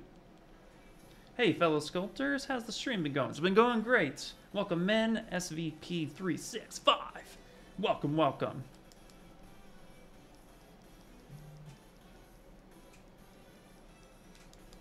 Yeah, so there you go. So there's some painting 101 on that. I use it all the time since I found out about it. Yeah, me too, Jamie, you too, yeah. Big brain. So yeah, something like this would be a really good approach. And that's actually how I'm going to approach the painting aspect. And then I see a fiber mesh question in here. Fiber mesh is such a cool thing. So fiber mesh, you want to explain the fiber mesh, better understand it? Not a problem. Fiber mesh is actually quite a great tool. So if we come up over here to fiber mesh, boom, layers. So first, the basic understanding of fiber mesh is as follows. It uses your mask. Think of it like mask extract. It uses your mask to select a wide range of an area in which you want to put your fibers. It's really that simple, right? So here, for example, if I wanted to add some furs to his head, I can actually come in here and say, let's mask off these areas here. Woo! Whoa, I'm getting crazy there, getting crazy. I don't know, boom, slime kicked in. I don't know what happened just now. I don't know what happened, but let's back that up. You're crazy, Ian. All right, so let's come in here and let's mask off this area here, this area here. Let's just mask off this whole area. No worries, let's just mask. Boom, mask. Just like we would do an extract. And let's say we want to add some hairs on his brain. So now with fiber mesh, the thing is that you could open this up And what would open do? Well, it's going to allow you to open up presets. So we obviously don't want to hit open right away, but you can open up presets. You can actually come in here and just preview. And when you hit preview, it's going to default into something like this. And it's going to kind of look weird. Now, the fun part is that it's based on direction for gravity. So I flipped him upside down, right? I turned off preview, turned it back on, and it gave me a little bit of an interesting direction. If I turn off preview and do this again, it's going to try to fall into direction. So it's always trying to fall down from the direction of which you are facing. So we're just going to solo this for a second. So in this case, you can just say like preview here, but then we have our modifiers. Now there are a lot of things here, and anytime I show a big slide like this, where you have tons of information, I try to make this as simple as possible by basically saying, try something. Just go in there and break it. It's okay. So for example, let's just start with the top, max fibers. What does that do? Well, it's going to stick a huge density of fibers in here. And if I reduce this size, it's going to have minimal fibers. And if I increase it, it's going to have a lot more, right? Pretty simple. So we'll do that. From here, you can fine tune. These are what I call fine tune sliders. You know, by mask, it's a 1-to-1 mask. You know, by the area, it's trying to basically say, this is my mask. How can I really map it to here? What's cool is fiber mesh allows you to gradient your mask. And when you do that, it will respect that gradiency. And based on these slider informations, it will start to feather out naturally. So I like never touch these. I never touch these 4. I only touch max sliders. Then you have length. How long do you want something? Do you want some long hair? Do you want some short hair? Do you want it super buzzed? Do you want a beard? Like those aspects, right? And again, you have length on the V, so you have the ability to fine tune that. I almost never touch that. Now forget this length profile or this width profile for just 5 seconds. Like forget that. Let's skip over those and move to coverage. How much am I covering this mask? Am I covering it a lot, or am I covering it a little bit, right? So these are your basic stuff here. We're going to skip over these because, again, this is just more like scale, root, and stuff. I want to skip over those, and I want to come down here to gravity. Do I have strong gravity, negative gravity, etc.? Those are the main ones that I touch. Why is that? Because everything else is fine-tuning it. I'm just trying to get a look and feel for that. So to understand how fiber mesh works, again, it's just based off of the mask. So if I were to clear my mask, it all goes away because there's no mask there anymore. But let's say I have a nice soft mask. So I'm going to gradient this out a lot. Then I turn this back on, and now you'll see here that it's kind of feathering out. It's peppering out from the densest being in here, and then it's feathering out to the end being out here. Okay, then at the bottom, you have the ability to add any type of texture you want. If you had UVs, you could say, yeah, that's fine, let's do that. So if you had any type of texturing on the fiber mesh, you could add that stuff if you needed to. You can also change the color. You can come in and say, hey, I want a red base with green tips. So then that means that the quote base of the, if we were to zoom all the way in here, really zoom in, you'd see there's a little bit of red, and then it's feathering out to the end here. Now, we've made this, we tried to make this as simple as possible by allowing there to be presets shipped with ZBrush. So the light box, fiber mesh filters, I just opened this up, and then I'm asking myself, do I want grass? Do I want hair? You were talking about tassels and stuff like that. So you would have your main mesh tassel, and then you would start to kind of just paint the mask where you'd want the fibers to come. So let's say something like this guy right here. So it's going to now branch this off and get really weird up in here on this side. But once I have a preset, I now can adjust that length and say, yeah, something like this looks pretty good. The max, I want a lot of hair, thick hair. So it's gonna come in here and so forth. Once I have the basic shape, and this is why I'm encouraging you to play, once I have the basic shape, I can then move on. But let's go back real quick to the length profile. So the length profile, it's just a straight shot. If you've ever used any of these curve graphs in ZBrush, they will know we can actually come in here and add an adjustment to this and have the hair kind of start small, go up gradually thick, and then drop back down. And I can even at this point make it really sharp transition. Press and hold Alt, grab that guy, bring it back, make it soft, back in, make it nice and sharp, and that can also give me another direction. And the same thing goes for the width profile. Do I want it to be, you know, wide to thick and get kind of like a little bit of a curly effect? Do I want it the other way around? Right? Completely up to us. So I want to go from thick roots to thin. Can I make that adjustment? Absolutely. I can inverse, I can flip that. Whatever it is I need to do, I can play and customize the shape of that. So again, just grabbing something that we like. So let's say I end up liking this guy. So I adjust the fibers down a little bit. So I don't want all this. Now I have this craziness popping out of his head. Say something like that. I can accept it. And when I do that, it is now creating a second subtool right here that was based off of this mask. And this in itself is now geometry. And we do have some groom brushes. So if we come in here and we type in B for brush, G for groom, you can come in here and you can actually grab some of these brushes and start clumping things together. Because now it's actual geometry. So I can come in and start clumping it together. What else do I have here? So I go B, G. I can do a groom strong, which is really crazy. So I have my hair brushes, basically. I can spike things. I can generate a overall spike. And I can reshape a lot of this stuff. So it's all in just how you want to kind of manipulate that at this point. And you can have something like that. Now we have some spiky spikes on his head. There you go. Get some customization. So boom, get some hair that goes over there, some hair that comes over here like that. There you go. Really, really kind of craziness. Now, if you like if you like this and you're like, this is, I gave him hair, this is what I want to do. Now that I've manipulated that, you can come back over to your fiber mesh. So I'm going to grab this guy, go up to fiber mesh right here. I can turn the preview back on. It's going to remember that preset, and I can end up saving this out. And if I hit save, I can just save this however I want, and then I can load that for the next time. So that's the overall foundation and how fiber mesh works. Chloe, what's up? Yes, get that wig. Absolutely, right? Super beautiful. There you go.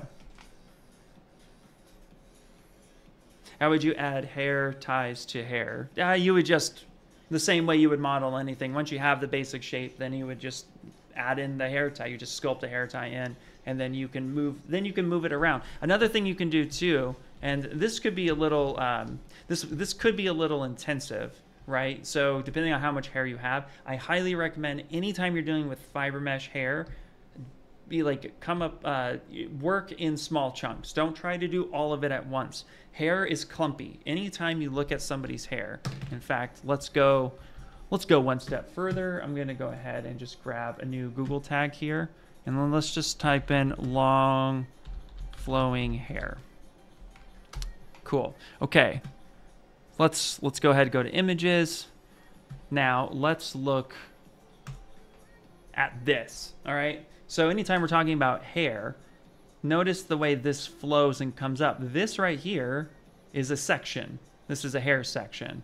And then this strand of hair that's coming up here, this is another section, right? So anytime we're looking at hair, and it doesn't even matter if it's super straight hair or if it's curly hair, everybody's hair texture is different, but the way it flows, hair folds on top of itself, and it interweaves with itself really nicely. So as the hair is branching off, the direction it's going, hair naturally clumps together.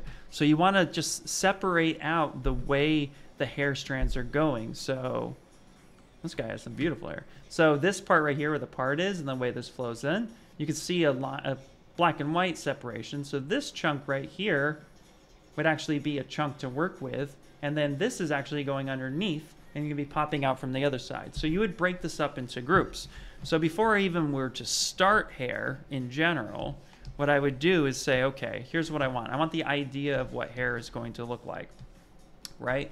So this guy got wild there.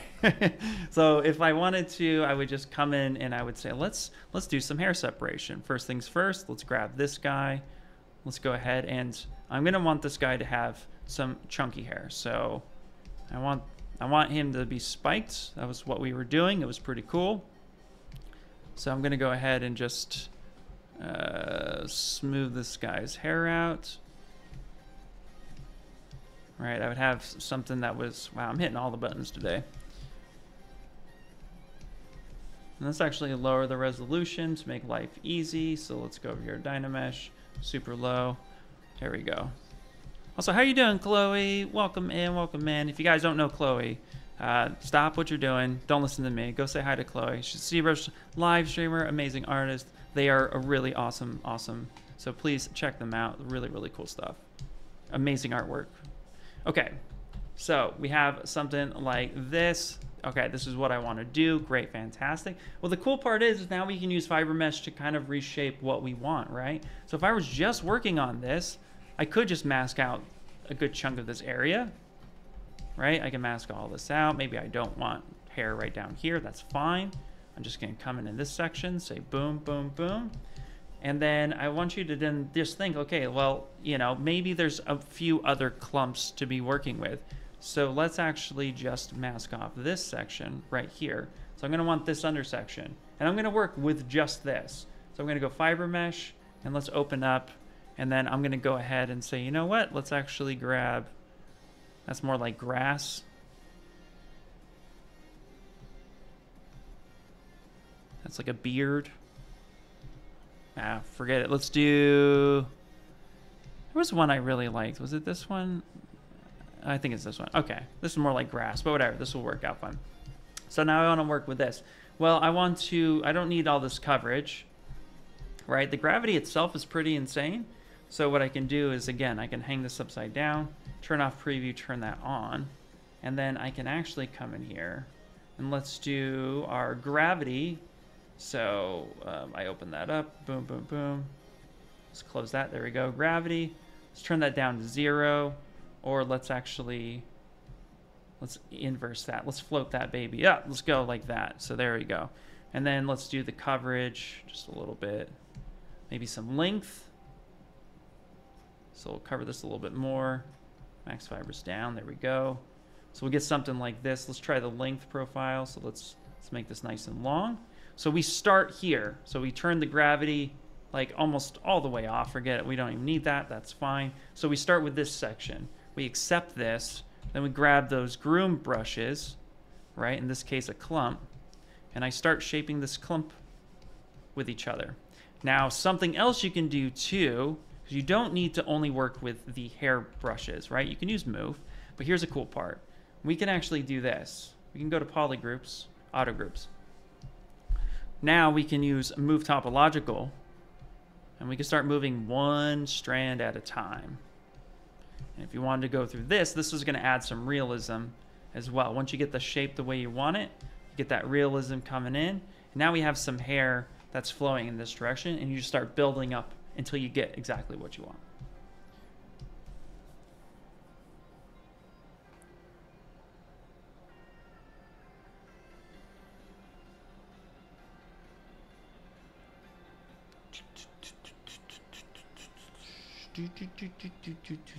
Okay.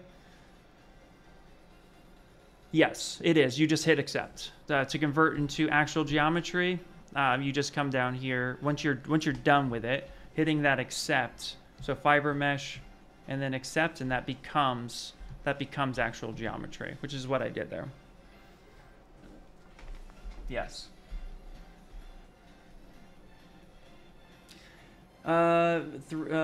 Possible for 3D prints. Sorry, I only read half the question, so that was my bad. So would it be possible for 3D prints? Many sculptors use curves and basic shapes.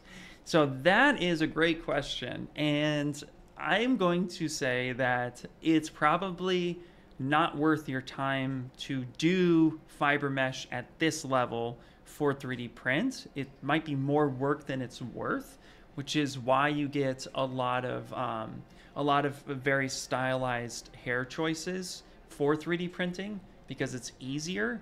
And especially with traditional sculpting, we would just use a rake brush or a knife brush. We go in there, we'd add a chunk of clay, and then you start refining and refining and refining. And you refine until you are happy with it. You just keep working at it, right?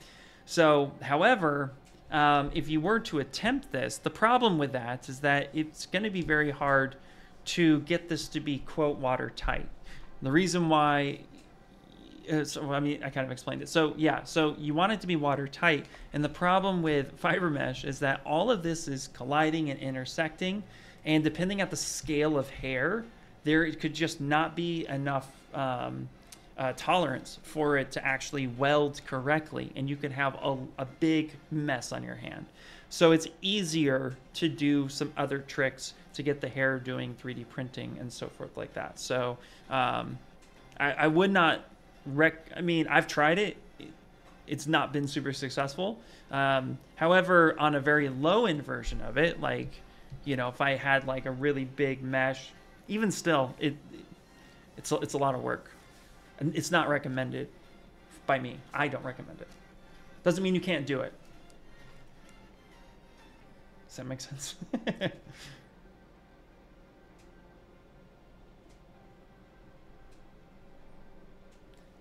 Is that how you get long hair on a pre-sculpted piece of geometry that follows the shape of the S-curve shape?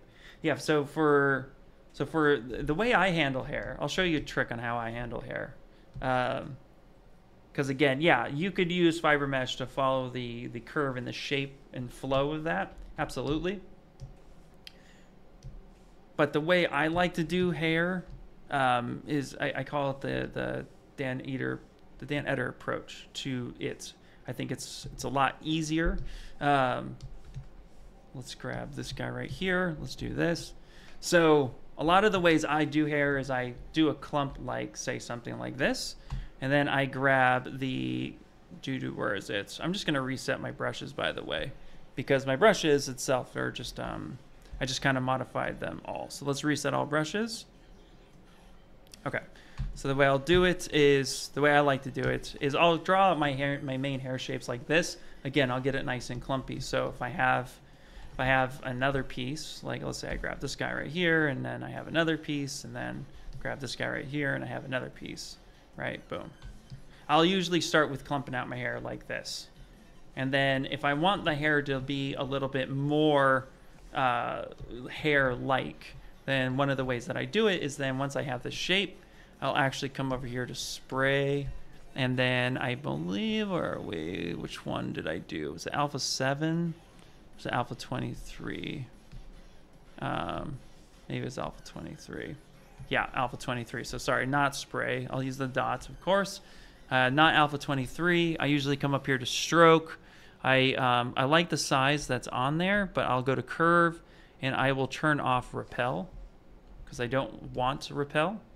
And then I'm going to go ahead and come up here, and I'm going to draw this out. And I'm going to follow the shape of my mesh. So I'm going to use this as underline. And then I'm going to go ahead and get rid of that curve, and I'm going to go ahead and split unmasked. So now I have this. Now I need these to be completely one. I need this to be different polygroups, but I want them to be printable. So the first thing that I do is I go ahead and I inflate them together so that I know that they're colliding with each other. Okay. And then from here, I'm going to get rid of the tip of the hairbrush itself, because you can see here I got all these little bits and pieces. This right here is all being gone to a single tip and then welding it. So I'll delete that. And then I come in and I say delete hidden, so modify topology, delete hidden. I'll then close holes. And then I'll come through here, and then I will do polygroups, auto groups. Now I have this. And the reason for this now is I can come in here, I can either inflate other aspects, but more importantly, I can grab the move topological, and I can start moving these different components. Now, because of that move topological thing, I'll actually just come in here and start manipulating, maybe getting some strands, popping in, mask certain areas out, and I'll just start approaching this. And this is also helpful too, because you get some more flow with it. And I'll just, again, I'll work with this in chunks. So I'll go through and I'll modify this as much as possible. So grab this guy right here, right? Start fine-tuning this, and I will cover this whole piece with this type of hair. I'll end up ultimately doing that. So I'll come in here, clear this up, maybe blow this up a bit, maybe move this in, and then maybe I'll duplicate this a couple times. I'll start getting this all blended together. Now the reason for that is because this big piece is in the center of all of it. So now I can weld all these pieces a little bit easier and I have a lot more control to this. I can weld all that together, have a lot more control, a little bit easier to conform to, where fiber mesh has I don't know how many pieces exactly I have, and I'm able to work and get one chunk looking really good, and then the rest of it can fit quite nice. So that's how I've been approaching hair for like the last year and a half now. What's up, Emperor Cheese? Stylized hair. Yep. So yeah, hopefully that helps. All right. I love the direction that we went with this guy. He has quite the hairstyle for sure. Hair takes time. Like, I'm just to be 1000% transparent, hair takes time. Like, hair seems easy on the surface, and then out of nowhere, I'm gonna tell you what though, I'm gonna keep this. I'm gonna keep this hidden. I'm gonna hide this, okay? We're just gonna hold on to this for now. We're gonna keep this guy's, his locks are so cool. Anyway, it takes time to get hair correct. Hair is a character all in itself, believe you me. So you just wanna be patient, take your time, and really just make sure that you're doing what it is you're looking for. All right. That being said, now what I'm gonna do. Wait, what? Okay. Cool. I hit a button, not sure what I hit. Let's try that again. Okay, great. Oh, I duplicated it, that's why. All right, so let's grab this guy. And we're just going to be making a controller for him. It's a little too narrow in that case. I'm not even sure what exactly I want this to look like. I want it to have a screen, so let's start with that. Yeah, not a problem, not a problem. So I want the screen to be, I want to divide this into at least three components. That much I do know. So 1, 2, 3. So I'm going to want the dial down here. So maybe I want this section to be the main screen. Ooh. All right, so I'm going to come in here, inset all, and we're going to boost this up all the way to 25 to get something like this. Beautiful. Beautiful. And this will be my screen. I'm going to push this in, so let's go Q mesh. There we go. I'm sorry, what? Oh. For some reason grab that side, not a problem. So I tap Alt a few times and get some depth. I'm going to now come in here, let's go back to inset. I'm going to give it just a little bit of a wall here because I want to bevel this. Boop. So I'm going to hit that and I'm going to bevel that section there. Perfect. All right, that looks pretty good. Now let's come in here. I do want to give it a button. So I'm just going to come in here and we're just going to give it something like that. And I'm not going to be putting the button itself. Like the button itself is not going to be, it's going to be a separate piece, but I'm just going to add a space for it right here. So I'm going to get a big old dial right here, and then I'm going to do this again. The reason why I want to do that is I just want to come in here, Q mesh. I want to give it just a little bit of depth. Say something like that. And give it just a bit of a bevel. There we go. And then I can insert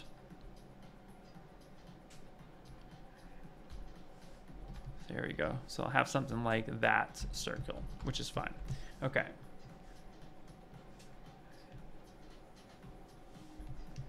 Okay, now that we have that, let's go ahead and let's just add this in here. I want to give it just a little bit of a lip. So let's Q mesh this out.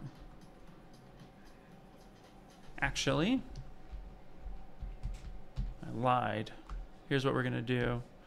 We're still going to bevel that out, but we're going to add some topology. Because right now, it's a little gross. That's fine. I'm okay with this. I'm okay with this so far. There we go. Oh, do I want that? Do I want to do that? Oh, you know what? I thought of another idea. I thought of a better idea. Here's what we're going to do. Instead of making it all attached as one piece as I was doing here, I'm going to drag this out, press and hold Control. I want a little bit of like a lip, right? So I'm going to grab this and I'm going to end up separating. I'm going to separate this split hidden. Now I'm going to come in here and call this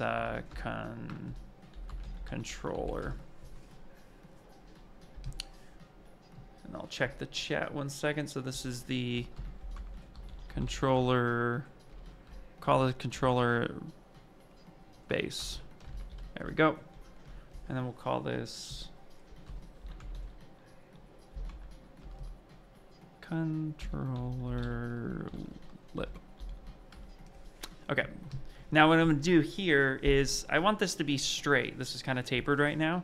So I'm actually going to go with clip curve. I'm going to hover above that edge and I'm just going to flatten that side down so it looks like that. And then I'm going to go geometry, modify topology, make sure that's mirror and welded correctly. And then let's go over here to Q mesh. Let's give us a little bit. There we go. And then now what we can do, we can actually get rid of this edge and this edge for now. Because we can angle this. So it looks a little bit more like that. That's kind of cool. There we go. And let's actually do polygroups, group by normals.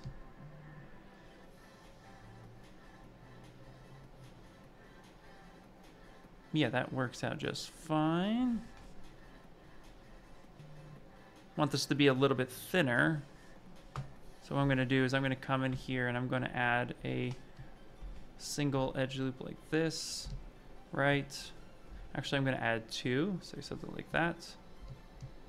I'm going to push this in.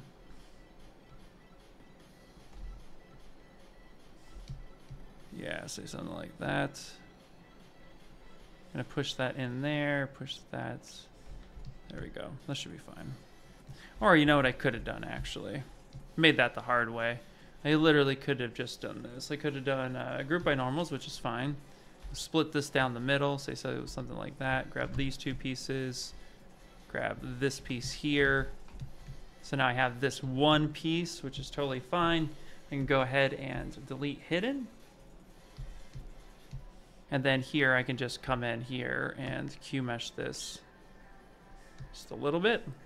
Now I Q meshed it in the wrong direction, so why I did that, it's going to be a flipped normal. So I need to go to display properties and flip that.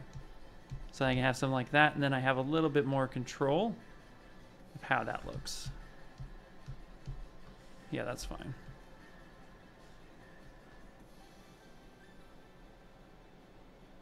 Say something like that. So not as thick.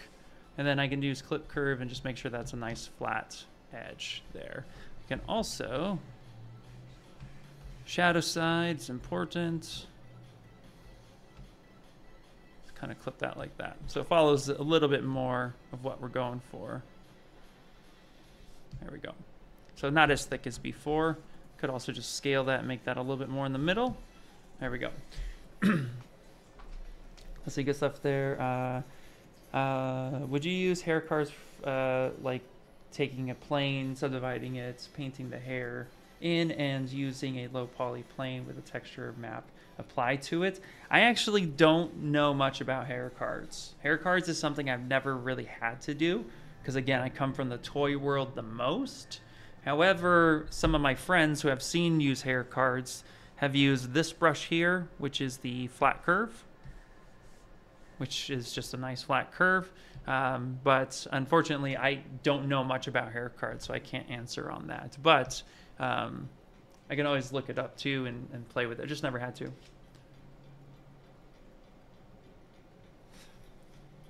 Yes, you can ask the questions. Questions are about layers in ZBrush. An example would be creating a character with a lot of parts, but at some point they can be compressed into a mesh. No one explains this. Looks like I'm making an OG iPod. It sure does, doesn't it? Yeah, close enough. I guess I was inspired by my millennial self. Let's see. Yeah, use that. Here, Bane of Existence. Absolutely. So layers. So your layer system in ZBrush. Well, the layer system in ZBrush. And by the way, I'm assuming you're referring to this layer system in ZBrush because we also have a layer system up here in ZBrush. This is a document layer where like you're kind of bashing 2.5D stuff together. So I'm assuming you mean 3D layer system, which is what I'll be referring to in this, unless you meant the other layer system. So the 3D layer system itself here, one second, I'm going to grab my Z modeler. Boom, grab that. I just want to delete that edge right here. Don't need that. Okay, great. So the layer system in ZBrush. The layer system in ZBrush is as follows, and I'm going to grab a sphere to demonstrate this. So let me just save real fast. I'm going to grab, switch, clear that out. Let's grab, I'm going to hit the buttons here. Let's grab this sphere, drag this out, make Polymesh 3D. Beautiful. Okay. Make Polymesh 3D. Okay. Sorry, clear my throat. All right, so layer system. Layer system as this follows. Every layer itself is affecting the mesh in one way, shape, or form or another. So what do I mean by that? So if I start sculpting with the layer turned on, and I'm going ahead and I'm adding my clay on top of it, and it's looking pretty good, and life is really good. Yep, awesome, I love it. Smooth that out a little bit. Just build this up. Okay, this layer one, the one that's at the very top, consider that the bottom layer. Everything that I do to this layer will be affected by another layer if I add another layer. So in this case, I'm just working with one, and this is going to affect this mesh. Now, keep in mind that the layer system is subtool dependent, so I cannot do one layer here with multiple subtools. I can only work on the one subtool. And one of the reasons why we call it a subtool and not an object is because you can have multiple objects in the same subtool. So I could have like quote, have multiple versions of this, right? In itself that are not welded together. So just keep in mind that this layer system, when I turn this on, there it is directly affecting this one subtool. If I insert another sphere, that layer system is not turned on. So that's the first thing to remember. It's subtool dependent. So going back to this subtool, here it is. Now, the thing is let's say I'm done and I stop, I've recorded it, it's happy. I can adjust this. I can actually set this to go the other way. Let's grab a better material. Perfect, here we go. So I can affect this. I can either scale it back down or inverse it at any point in time, okay? Now let's say here that I sculpted this and this effect is not as strong as I want this effect to be. So now I can stack another layer on top of it. I can either add a new layer, so I can add a new layer and start sculpting even more. And then when I stop it, now here's the thing. I can adjust this first layer, but see how it's now affecting the mesh on the second side, right? Or I can affect the first layer, and it's affecting not only the first layer, but it's also affecting how the second layer is being displayed on that. So I can combine these different layers to get different effects, but they're all affecting each other because it's all on the same mesh. So you're able to really stack these.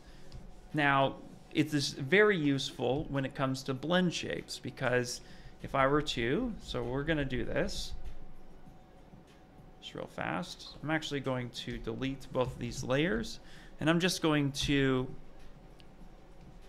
create a mouth. Just a really ugly, simple mouth. Boom. Great, wonderful. Now I have this. Now I have my main shape, which is what I'm starting with. So I'm going to go ahead and I'm going to turn on a layer. And we're going to basically close this mouth.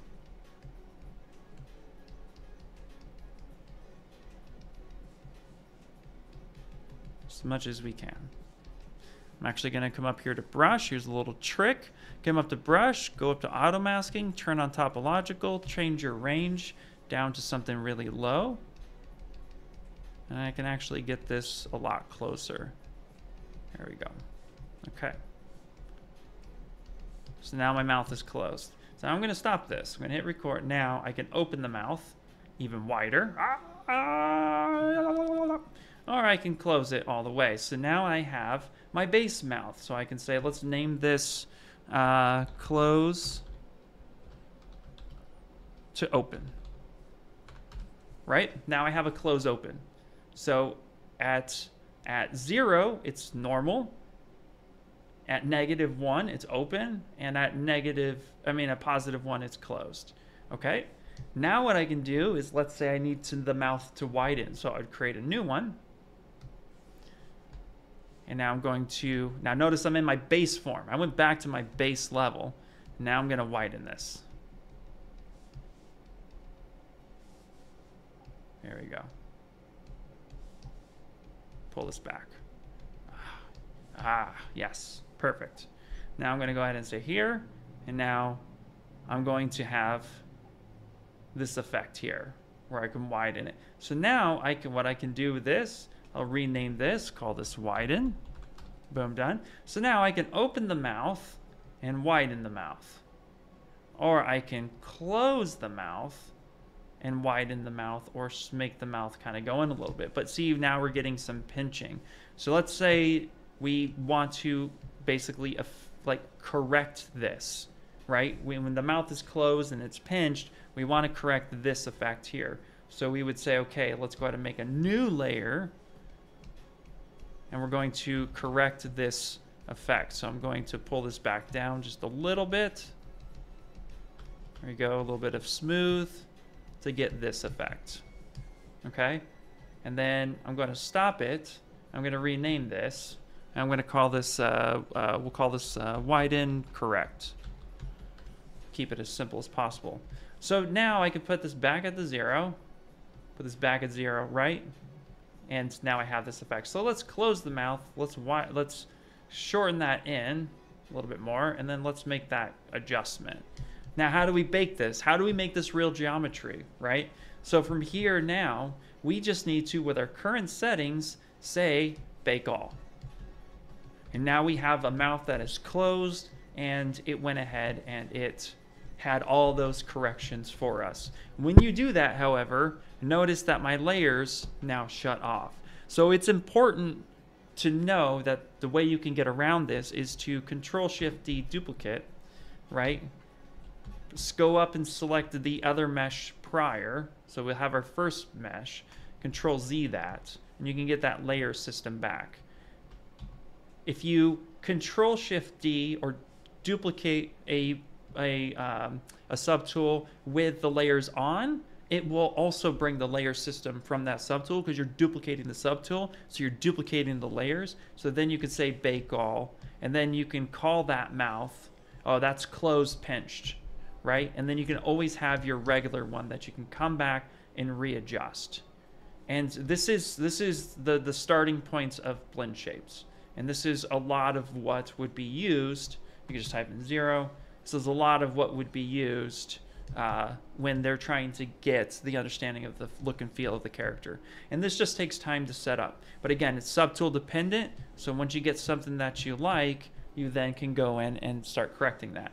Also, a really fun little random fact is, let's say we create a new one. Actually, let's do this. Let's say we have this guy here and we want to add some details. So I'm just going to real quickly add in, let's see, so here, let's go like this, and let's just do this, and I'm going to subdivide this a few times, right, and I'm going to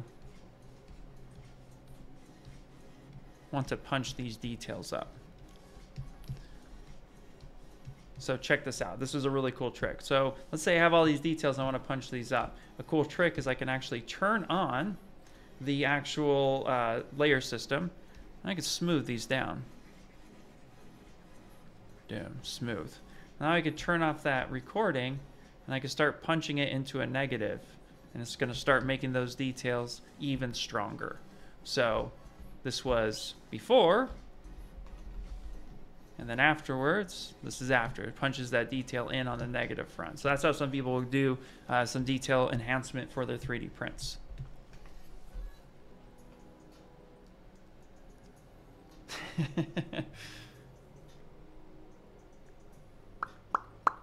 Boop.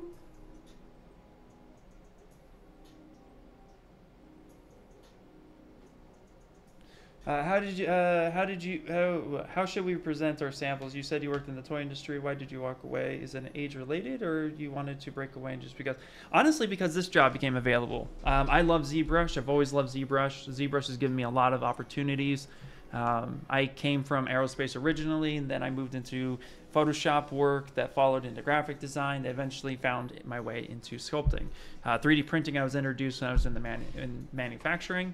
I still love toys. I still will do freelance projects from time to time. The cool part is that I really love ZBrush, and I love teaching ZBrush, and I discovered this along the way.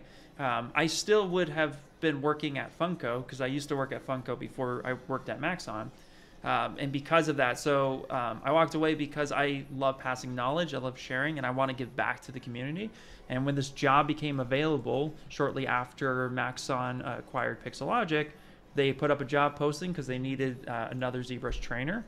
And I was already on the ZBrush Live team, so I put in my application as a prospect to, help give back and be a part of it. So they accepted me, and that's why I'm here. This was a job this was a dream job, a job I really wanted to have. And it feels so awesome to be able to be a part of something that is obviously much larger than myself. So it's great, and I get to be involved with ZBrush, and hopefully help leave a mark in a community that is ever growing and ever desiring to learn knowledge. So did I fully walk away from the toy industry? No, not at all. No, I've still taken some freelance projects and stuff inside, but I also have done some other projects. I actually last year was grateful enough to work with the band Blink-182 and do a fun project for them. This was like one of my favorite bands, by the way, just hashtag shout out to that. But what was cool was this project specifically, I got to be a part of this, where they launched this last year for their world tour before they broke into the tour that they're going to be doing this year. So a lot of fun stuff. Was really excited, and it started out as a fun project. As far as like your toys and stuff like that, presenting, the easiest way to present it, in my opinion, is 3D print it. Whatever your design is, just take one of my favorite pieces, Darth Grogu, and what's cool about this is that I did this 3D print, and then I always show the clay version. I show a nice render, but I also show the keys in itself and how it's broken up and how it's affected. So you'll see a breakout here, what pieces were done. So what this shows is that I understand key cutting, I understand that how to prep a part and have it work in the real world, and also 2, how to keep that detail. And then 3, show the fact that you printed it. Show how it looks in the real world. It doesn't have to be perfect. A lot of companies have their own key cutting system. They have their own team that deals strictly with that because they work very closely with their own machines, and there's a lot of fine tuning to make sure that it's proper. So anytime you can show the full model in a fully nice render, you show the turn of it, show a clay render, show a colored render, show it 3D printed, show your keys. This is like, we have it a little bit easier than in games. So you get to kind of showcase that breakdown as much as possible. Here's another one that I did a while ago, Chung-Li with Vega. I actually have a few pieces I want to get back up on my Instagram, on my ArtStation, but I have all of this here, show lots of renders, show the clay render. And then from here, I didn't show the keys here for some reason. I'm not sure why, but I showed the print off a lot. And again, what you're proving is, quote, I can make something digital and bring it into the physical world. That's really what you're showcasing.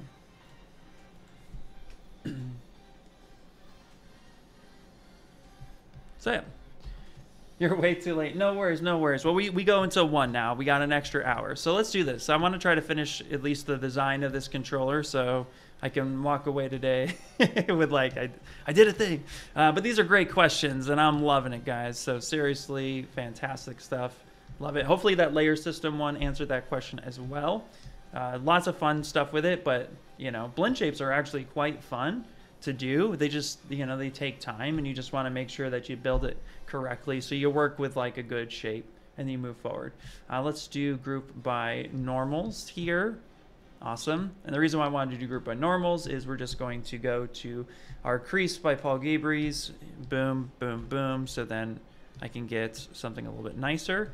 Now, of course, I'm getting a little bit of breakage right here because we're not really supporting this edge. So this edge here is collapsing and we don't want that. So let's go here to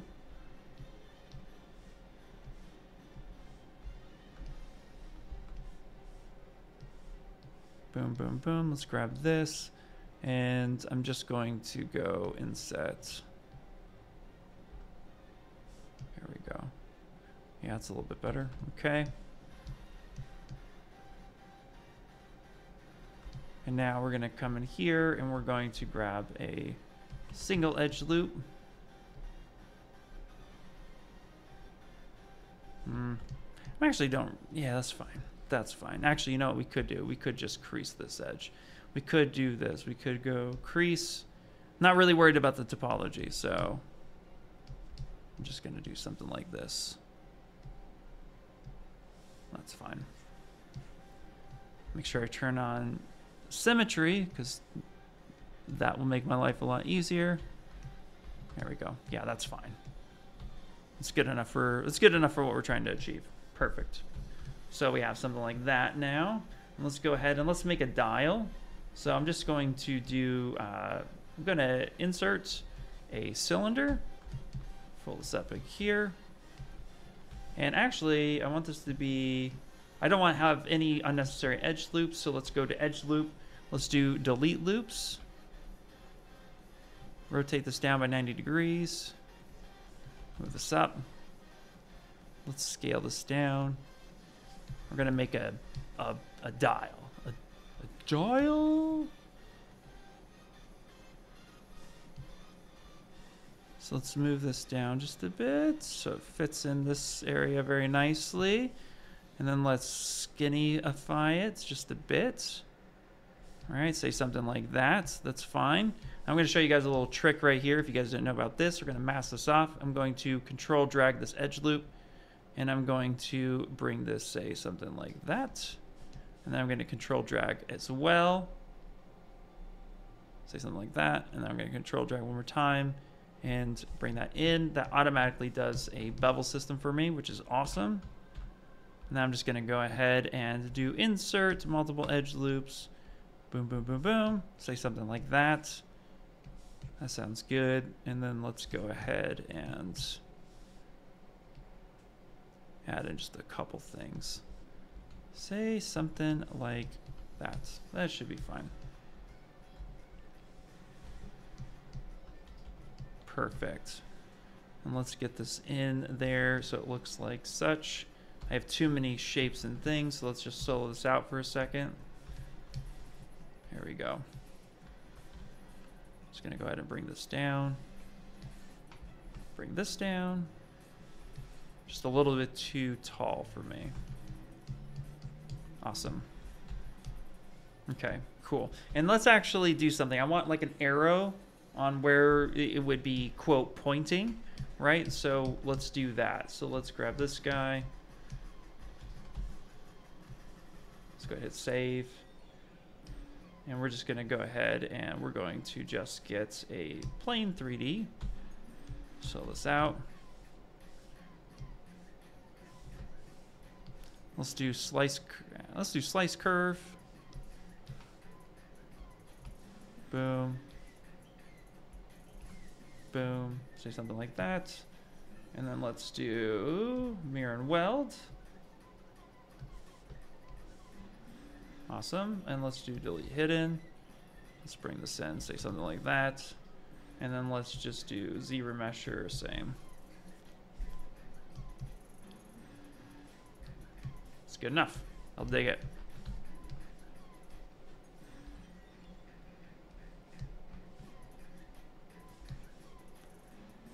Actually, I could have done that another way too. Another way you could do that.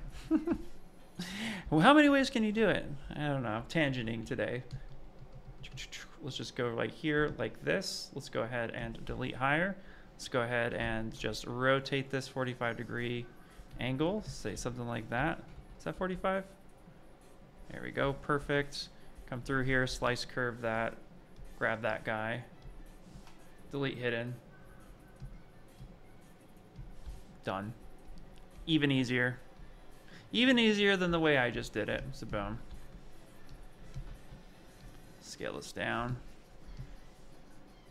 Shrink this bad boy. There we go. Let's bring this in. I don't know about you guys, but sometimes I just overly complicate it and I don't need to. So let's go here. Let's just bring this up, give it some thickness, drag this down. Make this actually embed a bit. There we go. I at least have a little bit of a dial right there, which is fine. So now we need to add some details to this and make it look a little bit cooler. Let's get a screen going.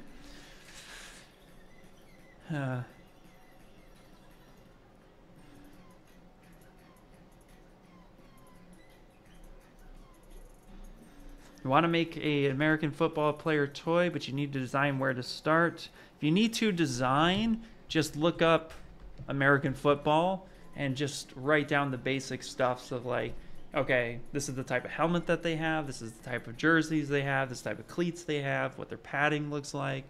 You just need a generic human to start. So just come up here to, in ZBrush, just come up to project and just grab like one of our base mesh, like our male or female or a demo soldier base mesh. Just grab one of these, just load it up, and then just start the design process, or even just, you know, like sketch it. Yeah, just like ultimately like just kind of sketch a look and feel. There we go. Okay, something like that should be pretty good. Let's get a screen. Wow, I don't know if you guys heard that, but I whistled so loud. It was so crazy. I don't even know. I don't know if you guys even heard it, but I heard it. I was like, what? Okay, so let's do this. I want a screen now. So I'm going to... That's the best way I want to do this. It's the best way I want to do this. Let's go plane 3D. Actually, let's not do plane 3D, and let's say that we did. Let's duplicate this, and I'm going to grab this starting mesh, and I'm just going to go ahead and delete hidden. So let's go geometry, modify topology, delete hidden. Perfect. Okay. What I'm going to do is I'm going to mask off the centerpiece. I'm going to bolden this just a little bit. Okay.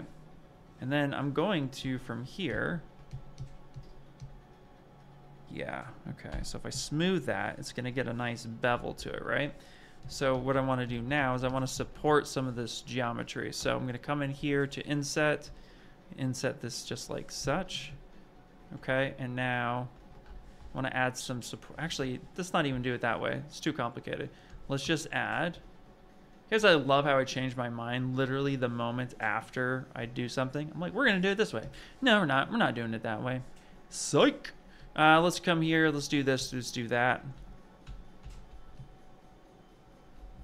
Yeah, that works out. Okay. So let's back this up. So we have this. And then now it's going to just naturally kind of give me a nice fall off. So I'm going to, before I start subdividing, let's actually smooth that down just a bit. Let's come over here to Q mesh. Let's drag this up. Just give it some thickness. And then we're going to start subdividing. There we go. This should be pretty cool. then let's scale that up just a teeny bit. Actually, let's lower this. And let's do one other thing. I want it to kind of like, I said, I kind of want it to bevel a little bit. So I'm going to grab these edge loops. Let's grab these. So I'm really going to be bringing it up like such. There we go. So it has a nice little bit of a screen arc to it. Yeah, there we go. That looks cool. Push this down a little bit. We'll just let that embed. There we go. That's kind of cool. Say something like that. Now let's give it an antenna, because I feel like that would be the cool thing to do. So we'll call this dial. I'm going to duplicate this. We'll call this antenna.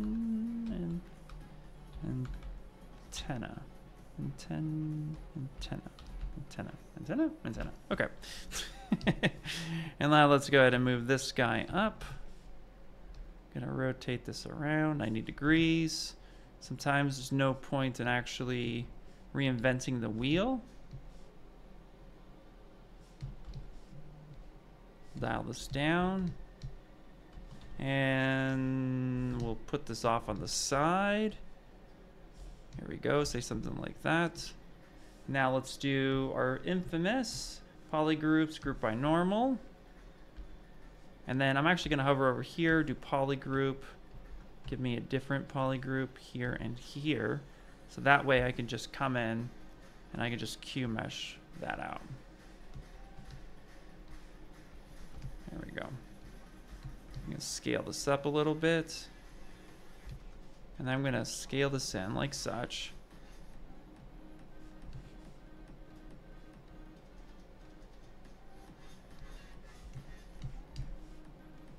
Like that. Drag that in again. There we go. Say something like such. And then let's do that. And then I'm going to do this. Flatten this up here. Come over like such. Actually, let's drop that back down. Let's come in like that. And then let's come in. Let's angle this. Perfect. Say something like that. I'm going to come in here. Going to go insert, multiple. Add a little bit of a rounding edge to that. There we go. Save. All right. We only have a few more minutes. I have about 30 minutes or so. You can stretch this out, but now we have this little bit of an antenna here, which is perfect. Let's add a back panel. So then we start really just kind of designing this thing and really getting this shaped up the way we want it to. And really, again, I'm just kind of making this up. Like, we're not really doing anything super crazy.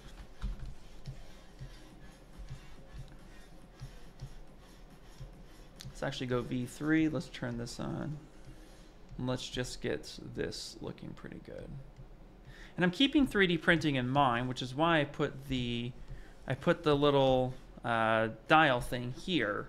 I put that arrow right there, so it'd just be really easy to work with that in itself. So now we don't need that guy right there. We don't need these for V3. So let's get a little bit of a back panel.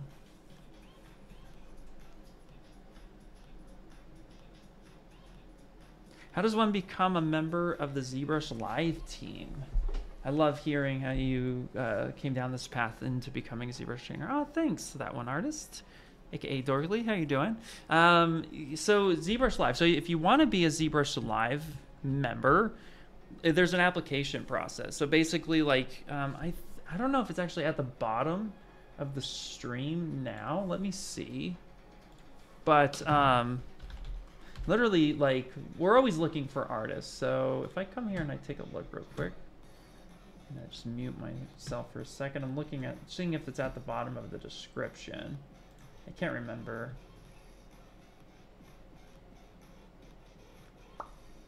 honestly, you just kind of ask. And then we take a look at your portfolio. We take a look at your knowledge of ZBrush, what it is you want to do on ZBrush Live. We basically just go through all that. We go through an interview process, and then you just kind of, and then we see if it makes sense, if it's a good fit.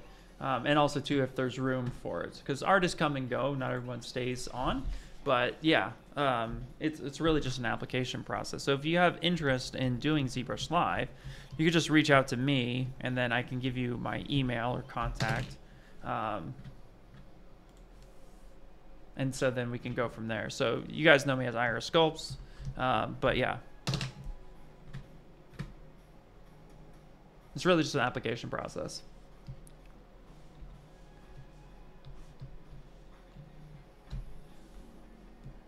Okay, just gonna scale this up a little bit more actually.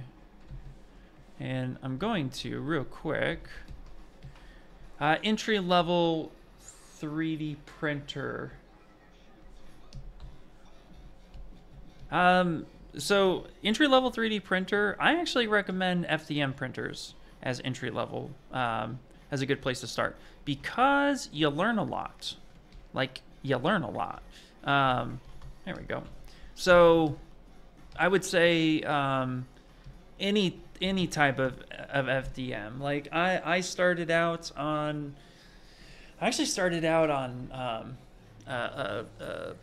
was it a clone of like of the Prusa printers? There was companies that had like similar designs but not as expensive, but also they weren't that good.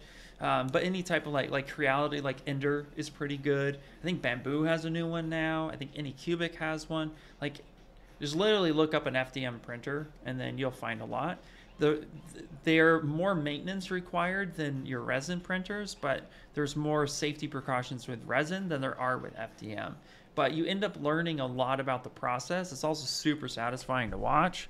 And ultimately, at the end of the day, you just get to make some cool stuff, and you can make some practical stuff. FDM printers are bigger at a cheaper price than resin printers are. You want a big resin printer, you're going to be talking, you know, up into the thousands of dollars, right? You want a big FDM printer, a couple $100 US.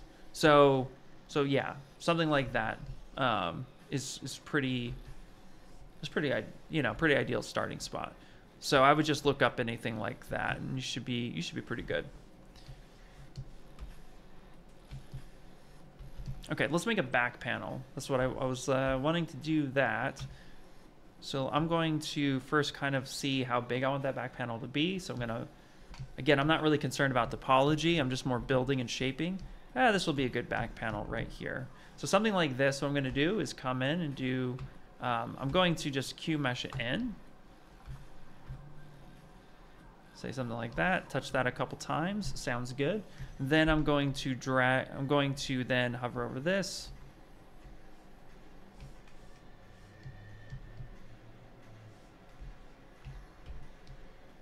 Sorry, what? Sorry, what? Okay. Man, why is this happening here? Do I have a mask on? No, okay. I'm gonna Control-Shift-D, duplicate that, grab this panel right here. I'm going to go ahead and just delete hidden. Okay. And now I'm going to just scale this down a little bit. Boom, say something like that, just so there's a little bit of a space. And then I'm going to go ahead and Q mesh this out. And I'm going to make sure that that's intersecting just a bit. So I really just want like this, little bit of a crease back here that indicates that there is a connection. Say something like that. So it just indicates that there's a connection. Nothing more, nothing less than that. Right? And then I'm going to come in here and we're literally just going to have some even topology. So I'm going to just grab this, boom, boom, boom, boom, boom, grab that guy, that might be a bit much. That might be a bit much. Yeah, say something like that, which is good.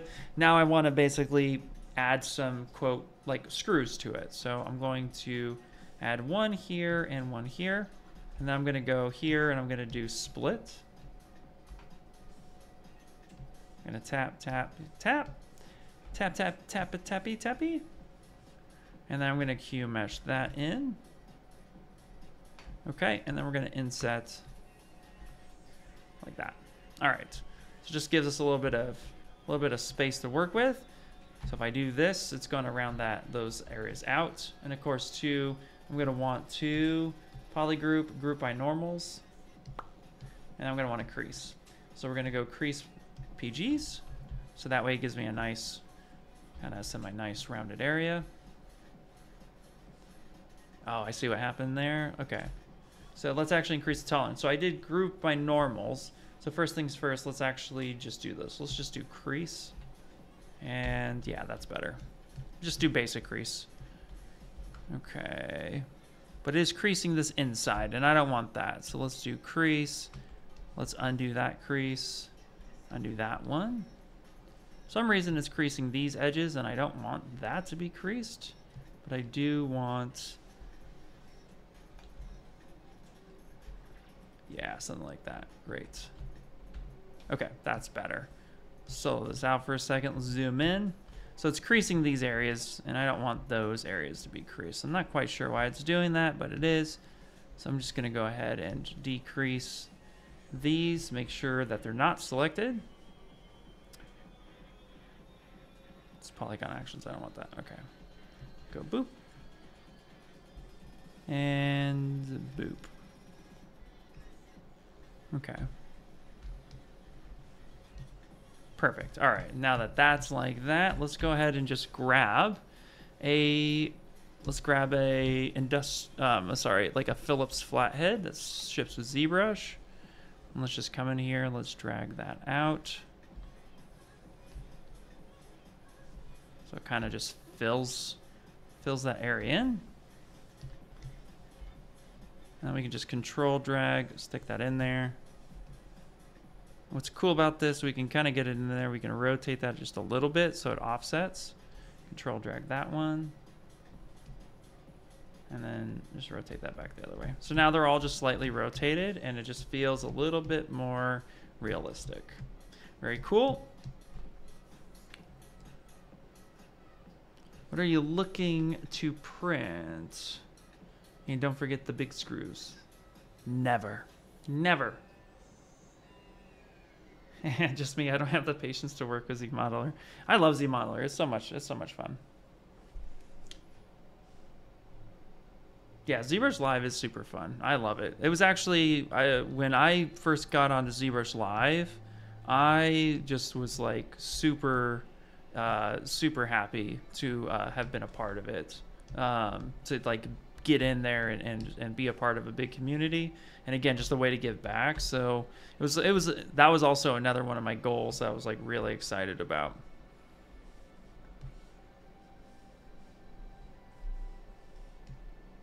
Okay. So at this point, what I want to do is I actually going to turn off smooth, and I'm just going to do some dividing to give me some topology. I don't really care too much. Actually, no, shoot. Oh, I didn't want to do that. What do I want to do? I want to give this some resolution, so I just literally changed my mind again. This is the theme of today's stream. Ian changes his mind every 5 seconds because he thinks, don't do it that way, do it that way. That's a lot how my brain works, by the way. My brain is very much, don't do it that way, do it this way.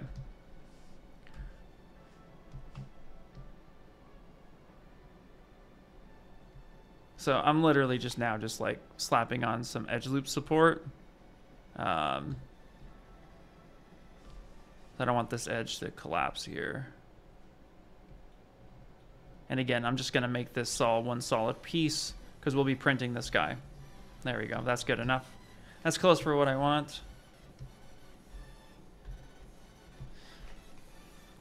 Okay, hold on one second. Hold on one second.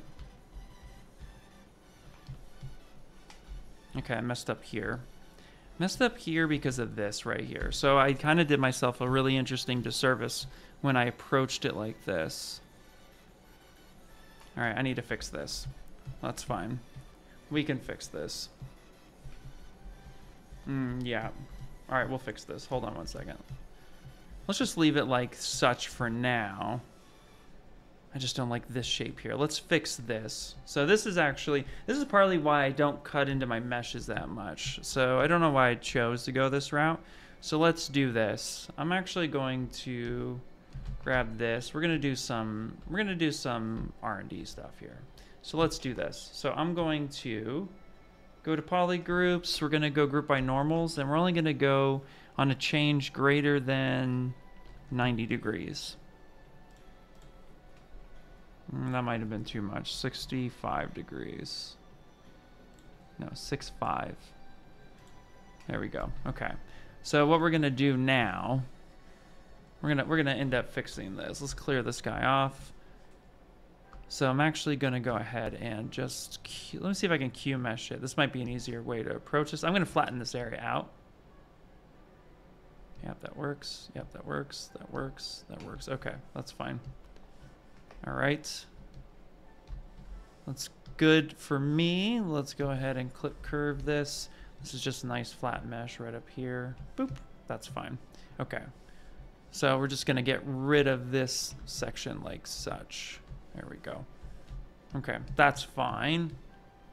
Oh, why did this break that? Oh, that broke that because I did that. Okay, great, so that's fine. So let's just make that all one piece. So a little weird, it's fine. I'm actually going to cut in on this. I think I'll cut in on this with a Boolean instead. Because right now, I just did not do myself a favor with how I prepped this mesh. So a little bit of troubleshooting, but that'll be fine. So we'll change the design a bit, actually.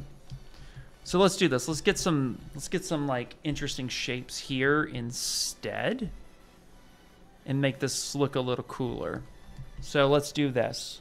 Let's actually grab this guy here. I'm going to duplicate that mesh. Let's come in. Let's do poly groups. Boop, boop. Grab that guy. That's perfectly fine. Let's actually auto groups. Let's grab that guy. Perfect. And then, yeah, that's fine. Let's do that. And then let's go ahead and say delete hidden. Okay, and then I'm just going to go ahead, add this all as one poly group. We're going to key mesh this out. And then let's blow this up. Yeah, there we go. Do something like that. So that's going to be colliding. That's fine. Okay, and then we're going to come in here. Let's go ahead and add insert, a multiple, elevation. Let's pull this up.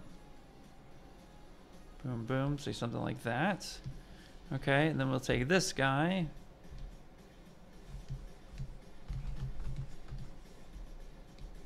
Let's grab this and this. Okay, that's fine. That works that way. All right, I'll dig it.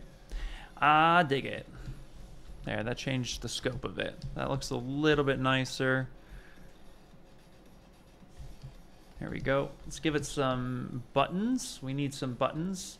You can't just have a dial. You need buttons.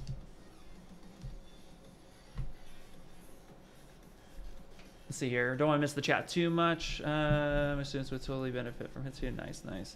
ZBrush is a constant growing software, and I love seeing its growth. Your story is awesome to hear, and I adore your passion for the software community. Oh, thank you. Hey, what's up, Sheriff? How you doing? I was sculpting a female head after zero meshing and dia meshing. The ear proportion had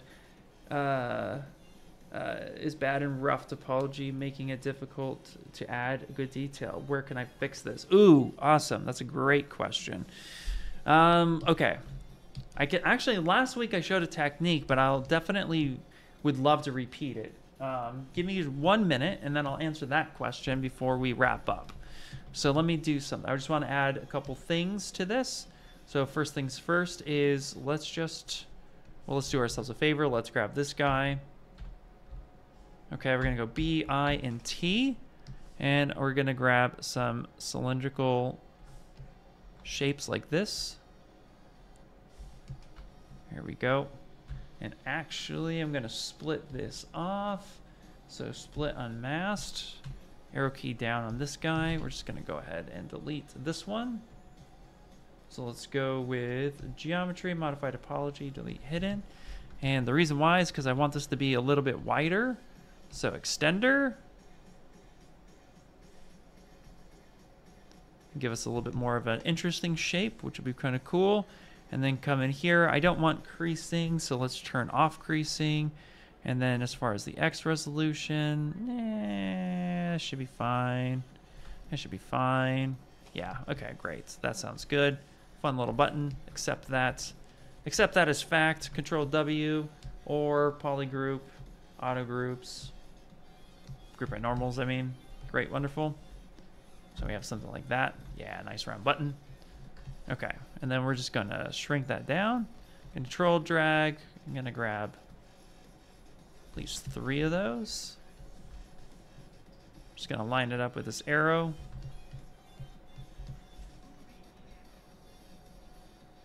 Okay, cool.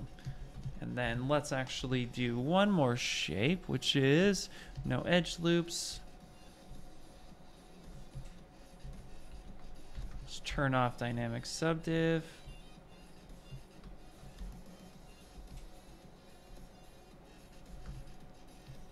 Okay, we'll do something like this real quick. Let's just hollow in here. Let's actually grab that part, invert that. No. Grab that part, invert it, mask this bottom part. I'm gonna bring this up, say something like that. And then let's go ahead. We're just gonna round this button. So we're gonna grab this elevation. There you go. Perfect. And then let's just turn this back. Say something like that. There you go. A little bit of a round button. Let's go ahead and just grab that guy. Let's invert it. Okay, and then we're gonna go ahead and add 2 buttons over here. I'm just kind of playing at this point.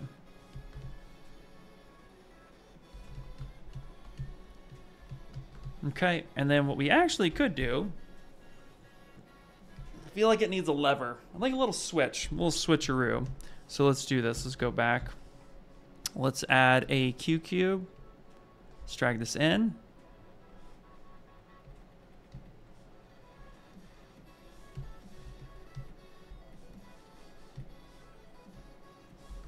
Okay, something like that.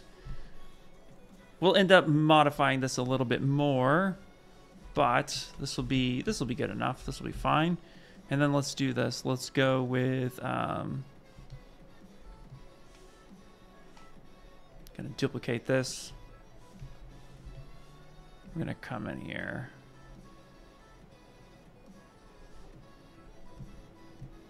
Yeah, we'll make this kind of skinny. Boom, boom, boom. We'll drag this in.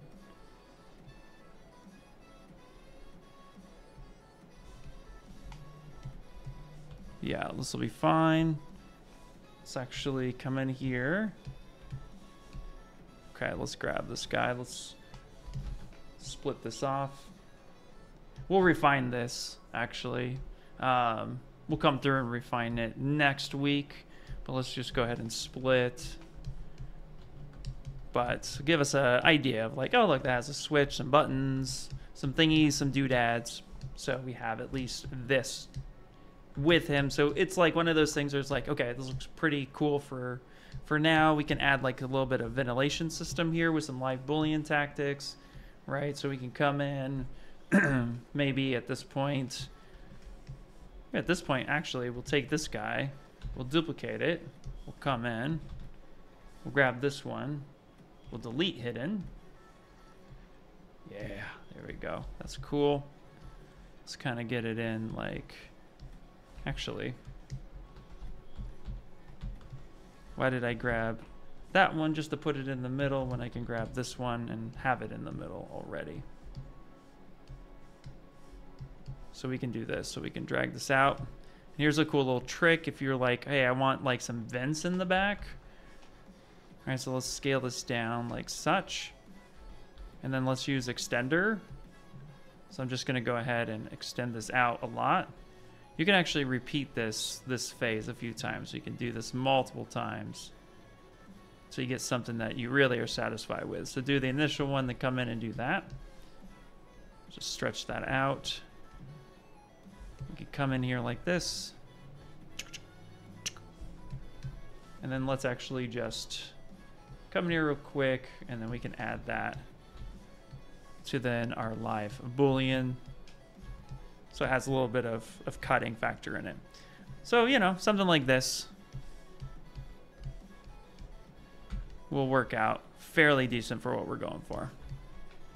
Okay, so now we have this. Let's go ahead and save it. It's a little bit a while. And now, okay, so you were sculpting female head. Now let's go ahead. Okay, so after Z-remeshing, no worries. So after Z-remeshing and subdividing, your topology is really bad, or it's not good, so it's not holding detail, which is totally fine. That's very common, actually. So let's do this. So I'm going to go ahead and just for funsies, we already saved it, I think, but let's just go ahead and Boolean this folder. Great, wonderful. Yeah. Great, so let's just put that there so we can be like, hey, we did a thing today. Awesome. Great, so we have that. There we go. Actually, boom. I like the stamp things that I'm working on. Okay, so let's pull up this guy. Actually, you want to do that guy? Yeah, it's fine. Okay, so let's do this. So let's talk about Dynamesh and, well, you Z-remeshed it. Did you Z-remesh from Dynamesh out of curiosity? Also, hey, what's up, Andre? How you doing?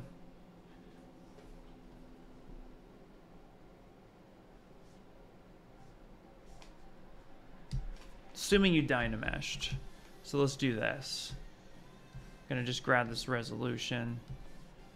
And you have something like this. Yeah, okay, great, perfect. So you have something like this, you spent all your time sculpting, and then yeah, you Z-remesh, and then it's not 100% for you. So the first thing to remember too is that resolution with Z-remesher obviously is gonna be, you know, you wanna be able to have like a good low base mesh or low poly mesh in order to get what it is you're going for. But you can actually set yourself up for some success in the Z-remesher phase.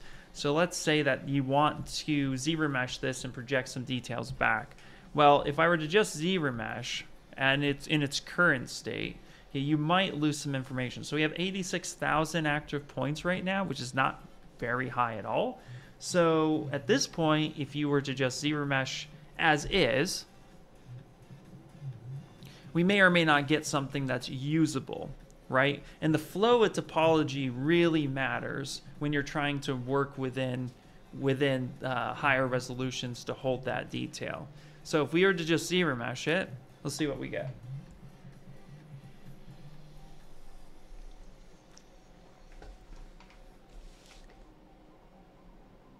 I feel like it broke it. Did you break it? We'll see. It's not even that complex. I'm curious.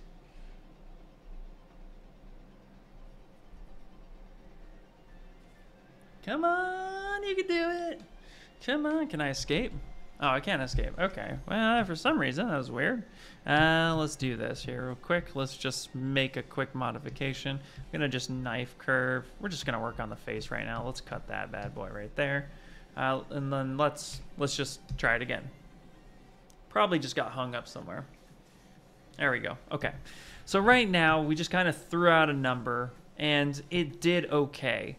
So my first guess is that, you know, you don't want to go too low. Whenever you're Z-remeshing, the thing is that, let's say if we were to do like 1 right now at like less than 40,000 points, if I were to do this, I'm going to lose a lot of information. So the first thing is just recognizing that you want to make sure that your topology, there's enough information there for it to be subdivided. This is actually giving me pretty good results. So let's try to break it. I'm trying to break it. So let's go 0.5. Let's see if we can get something a little bit less likely. Okay, so something like this, right, is no good. So even if I were to try to subdivide at this point, go back in time, grab this information here, and then, okay, Just do that one more time. So that's the first step. First step is how low is something going? And there is a thing called too low. So even if you were to try to fix this, right, you try to bring this up or move this around, if I were to project this information, this is not going to be very well, right? So if I go here and say project history, not everything is going to really adhere. Even if I were to subdivide and try to project history, I'm going to get a lot of breakage because it's just not enough information. So the first thing is figuring out how much information you actually need, right? So the first part, my rule of thumb is anytime you're ZBrushing, what you want to do is you want to actually go higher and then step down. In this case, it's only 40,000 that I'm trying to get this detail going. Even if I were to step this up and delete, this is 176,000. This isn't too bad, but I want to be able to retain this. So that's the first step. So my golden rule when it comes to ZBrush is to turn on smooth groups and turn on keep groups and smooth groups down to 0. Okay, that's the first and foremost.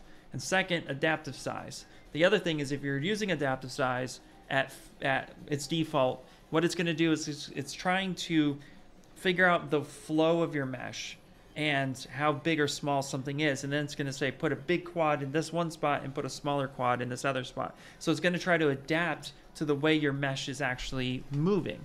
In this case, it's better to have even topology across the mesh because you're trying to retain the actual details that's what you want. So here, if I go adaptive size down to 0, now what's going to happen is if I were to do something like 10 instead, and then I go ahead and do ZBrush, now we're going to see a much different result. So all we did was we took keep groups, moved smooth groups down to 0, and then we did adaptive size and we went down to 0. The other thing for smooth groups is that when you divide, when you are subdividing, there is a smoothing element that happens to your mesh. Some people perceive this as it's shrinking. It's not shrinking, it's actually just becoming smooth. And so that in and itself might have a tolerance in which it's just not matching. So it might appear like it's smaller, when in reality it's the same size, it just got smoothed down. So that's why we do keep groups with smooth groups down to 0, even if you only have one poly group, right? So now I can see here that this is 18,000, and now I have my ear information right here. And there's a little bit of breakage, but not too much. But the important part is my flow is going. This might be too low in the initial projection. So a trick that you can do is test it. First, go to Subtool on Subdivision Level 1 and do Project History. If you do project history based on that, and you get some breaking that happens, like we got a little bit here for some reason, then it may not be enough, or the ideal, it might be too low at that point. But then if we subdivide a few more times and then go project history, some of this might be manageable, like it's breaking down here, but everything else, all that detail is going correct, and the edge flow is good. So this is one way to approach the getting that detail back. The other way you can do it, and it's a little bit more control, but a little bit more setup as well, which is here, we can actually use, and I showed this last week, we can actually use, whatchamacallit, Polypaint with Polygroup It in order to control the flow of our topology. So I'll demonstrate that one as well. So what we're going to do here is I'm actually going to give me some higher resolution. So even if I dynameshed at this point, it's only 39,000. So that's not very high. So I'm actually going to increase the resolution and make this a little bit higher so that I have more information for my paint. So now I have a denser mesh. Now what I'm going to want to do is I'm going to grab the paintbrush. We're going to fill our color with white. So now we have just a white mesh here. And now I'm going to grab paint black. Okay, so I have white first, and then I'm going to switch over, and now we have black. Now I do want to turn off my tablet for this trick so I don't have pen pressure sensitivity, so that I get a nice clean black line. And now what I'm going to do is I'm going to grab, I don't want it too thin, but I want it to be thick enough to where it's enough information to be captured. And what I'm going to do is I'm going to start drawing some areas in which I want polygroups, because I can control my topology better with polygroups. So I'm also going to turn on stroke, lazy mouse, increase that a bit. So here, I think I showed this last week, but I like this trick. So I'm going to come in here, and I'm just going to start painting. And this will be a way to kind of help control things. I can also, too, maybe come in here and do something like that, just so I have a different poly group. I can even do the give me a mask. All right, so I'll come in here like this. Boom, right? So have something like this. You can get as complicated as you want with this. It's up to you. I usually will do just enough information because I'm going to be using the poly groups to give me some good flow. All right, so let's say I have something like this. Now, what I'm going to do is I'm going to come up to Z plugin, and I'm going to go to, I docked it over here on the left-hand side. I'm going to go to polygroup it. I'm going to do polygroup it from paint. So I'm going to go ahead and hit this, and we're going to give it a second. Hey, D Capitalist, how you doing? Welcome in, welcome in. Zachary says, pleasure as always, Ian. Have yourself a great day. Thank you for being here so much. You have to head out to Dorkly. Thank you for being here. We're going to be wrapping it up in just a couple minutes. It's the last trick of the day. Okay, so now I have something like this. Now, this became one piece. That's fine. Just what happened was there's not enough information there for that to actually separate the poly paint. So that means I would need a thicker or bolder line. This is fine for this demonstration. It's just when this happens, just come in here and be like, oh, it's probably something right about here. I probably needed it. Maybe this right here was like not complete. If there's like a little space, you're not always going to get the poly group separation. So we'll do that one more time. All right, there we go. So now we have that separation, which is perfect.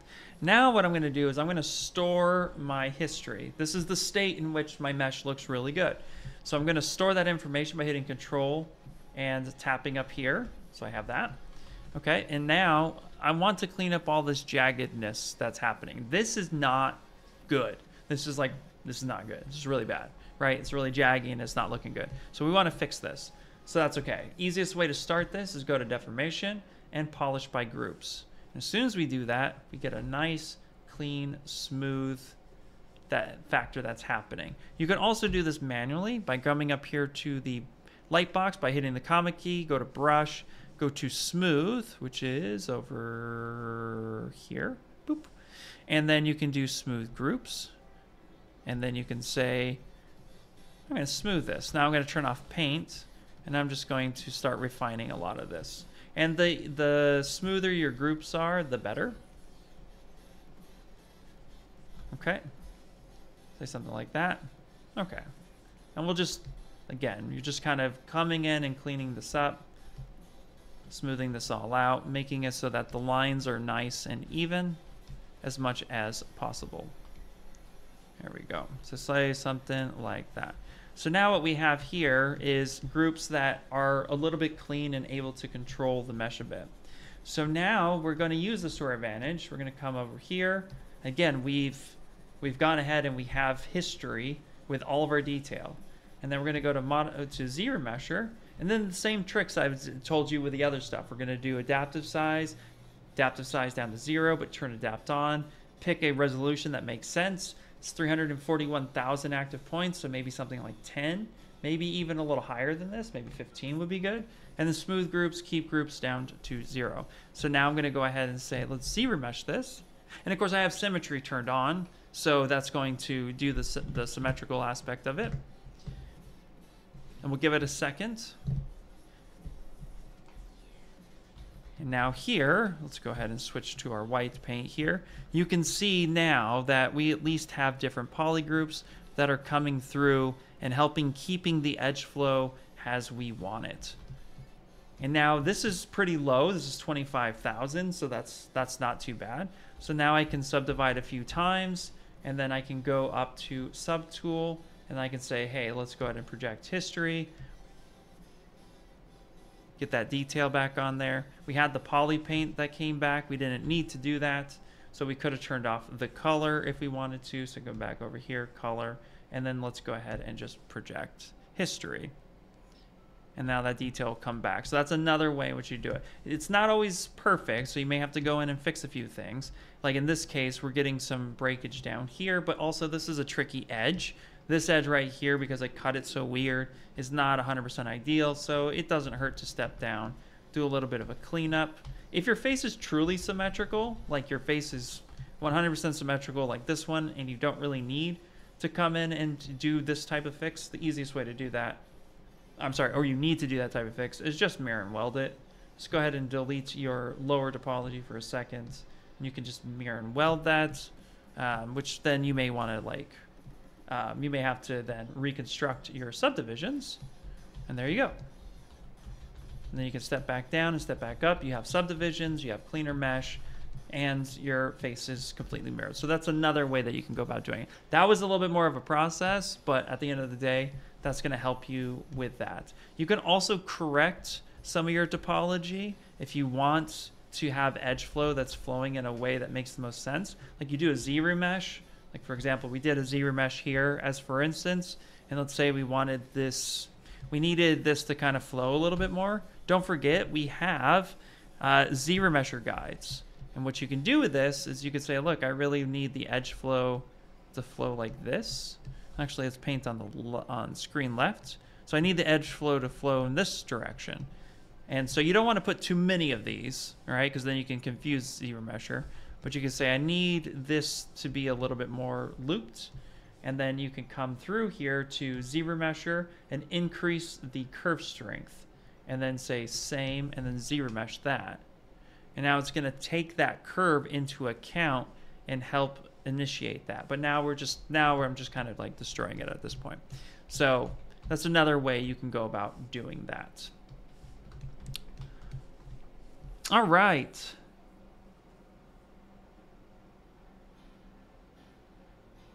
You know what, remaining light? I do not have that answer yet. I am so sorry. But do me a favor. Send me a DM message if you're on Discord. Send me a DM on that. And then I will get to that. I apologize. I dropped the ball on that one. I meant to ask about it, and then I had 100 other things pop up, and then I forgot. And that's the real answer. So I'm so sorry. So here, do me a favor. If you're not part of my Discord, please jump in there. Do that, and then send me a DM, and then I will find the answer to that question.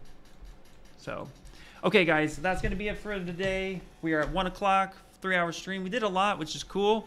So hopefully you guys enjoyed the stream. Thank you guys so much for being a part of it. It's always super awesome that I get to come in here, hang out, do some cool stuff, talk about awesome things. And of course, too, we get to make fun characters such as this guy here. Boop, there he is. There he is in all his glory. All right, so we still have a lot more work to do on that. I might be working on him a little bit more just on the background because I do want to move on to some next steps, but it's always cool to see the fun build. So cool. Awesome. Thank you, Remaining Light. All right, everybody, that is it. Enjoy the rest of your day. See you next week. And as always, be safe out there. All right, talk to you guys later. Bye.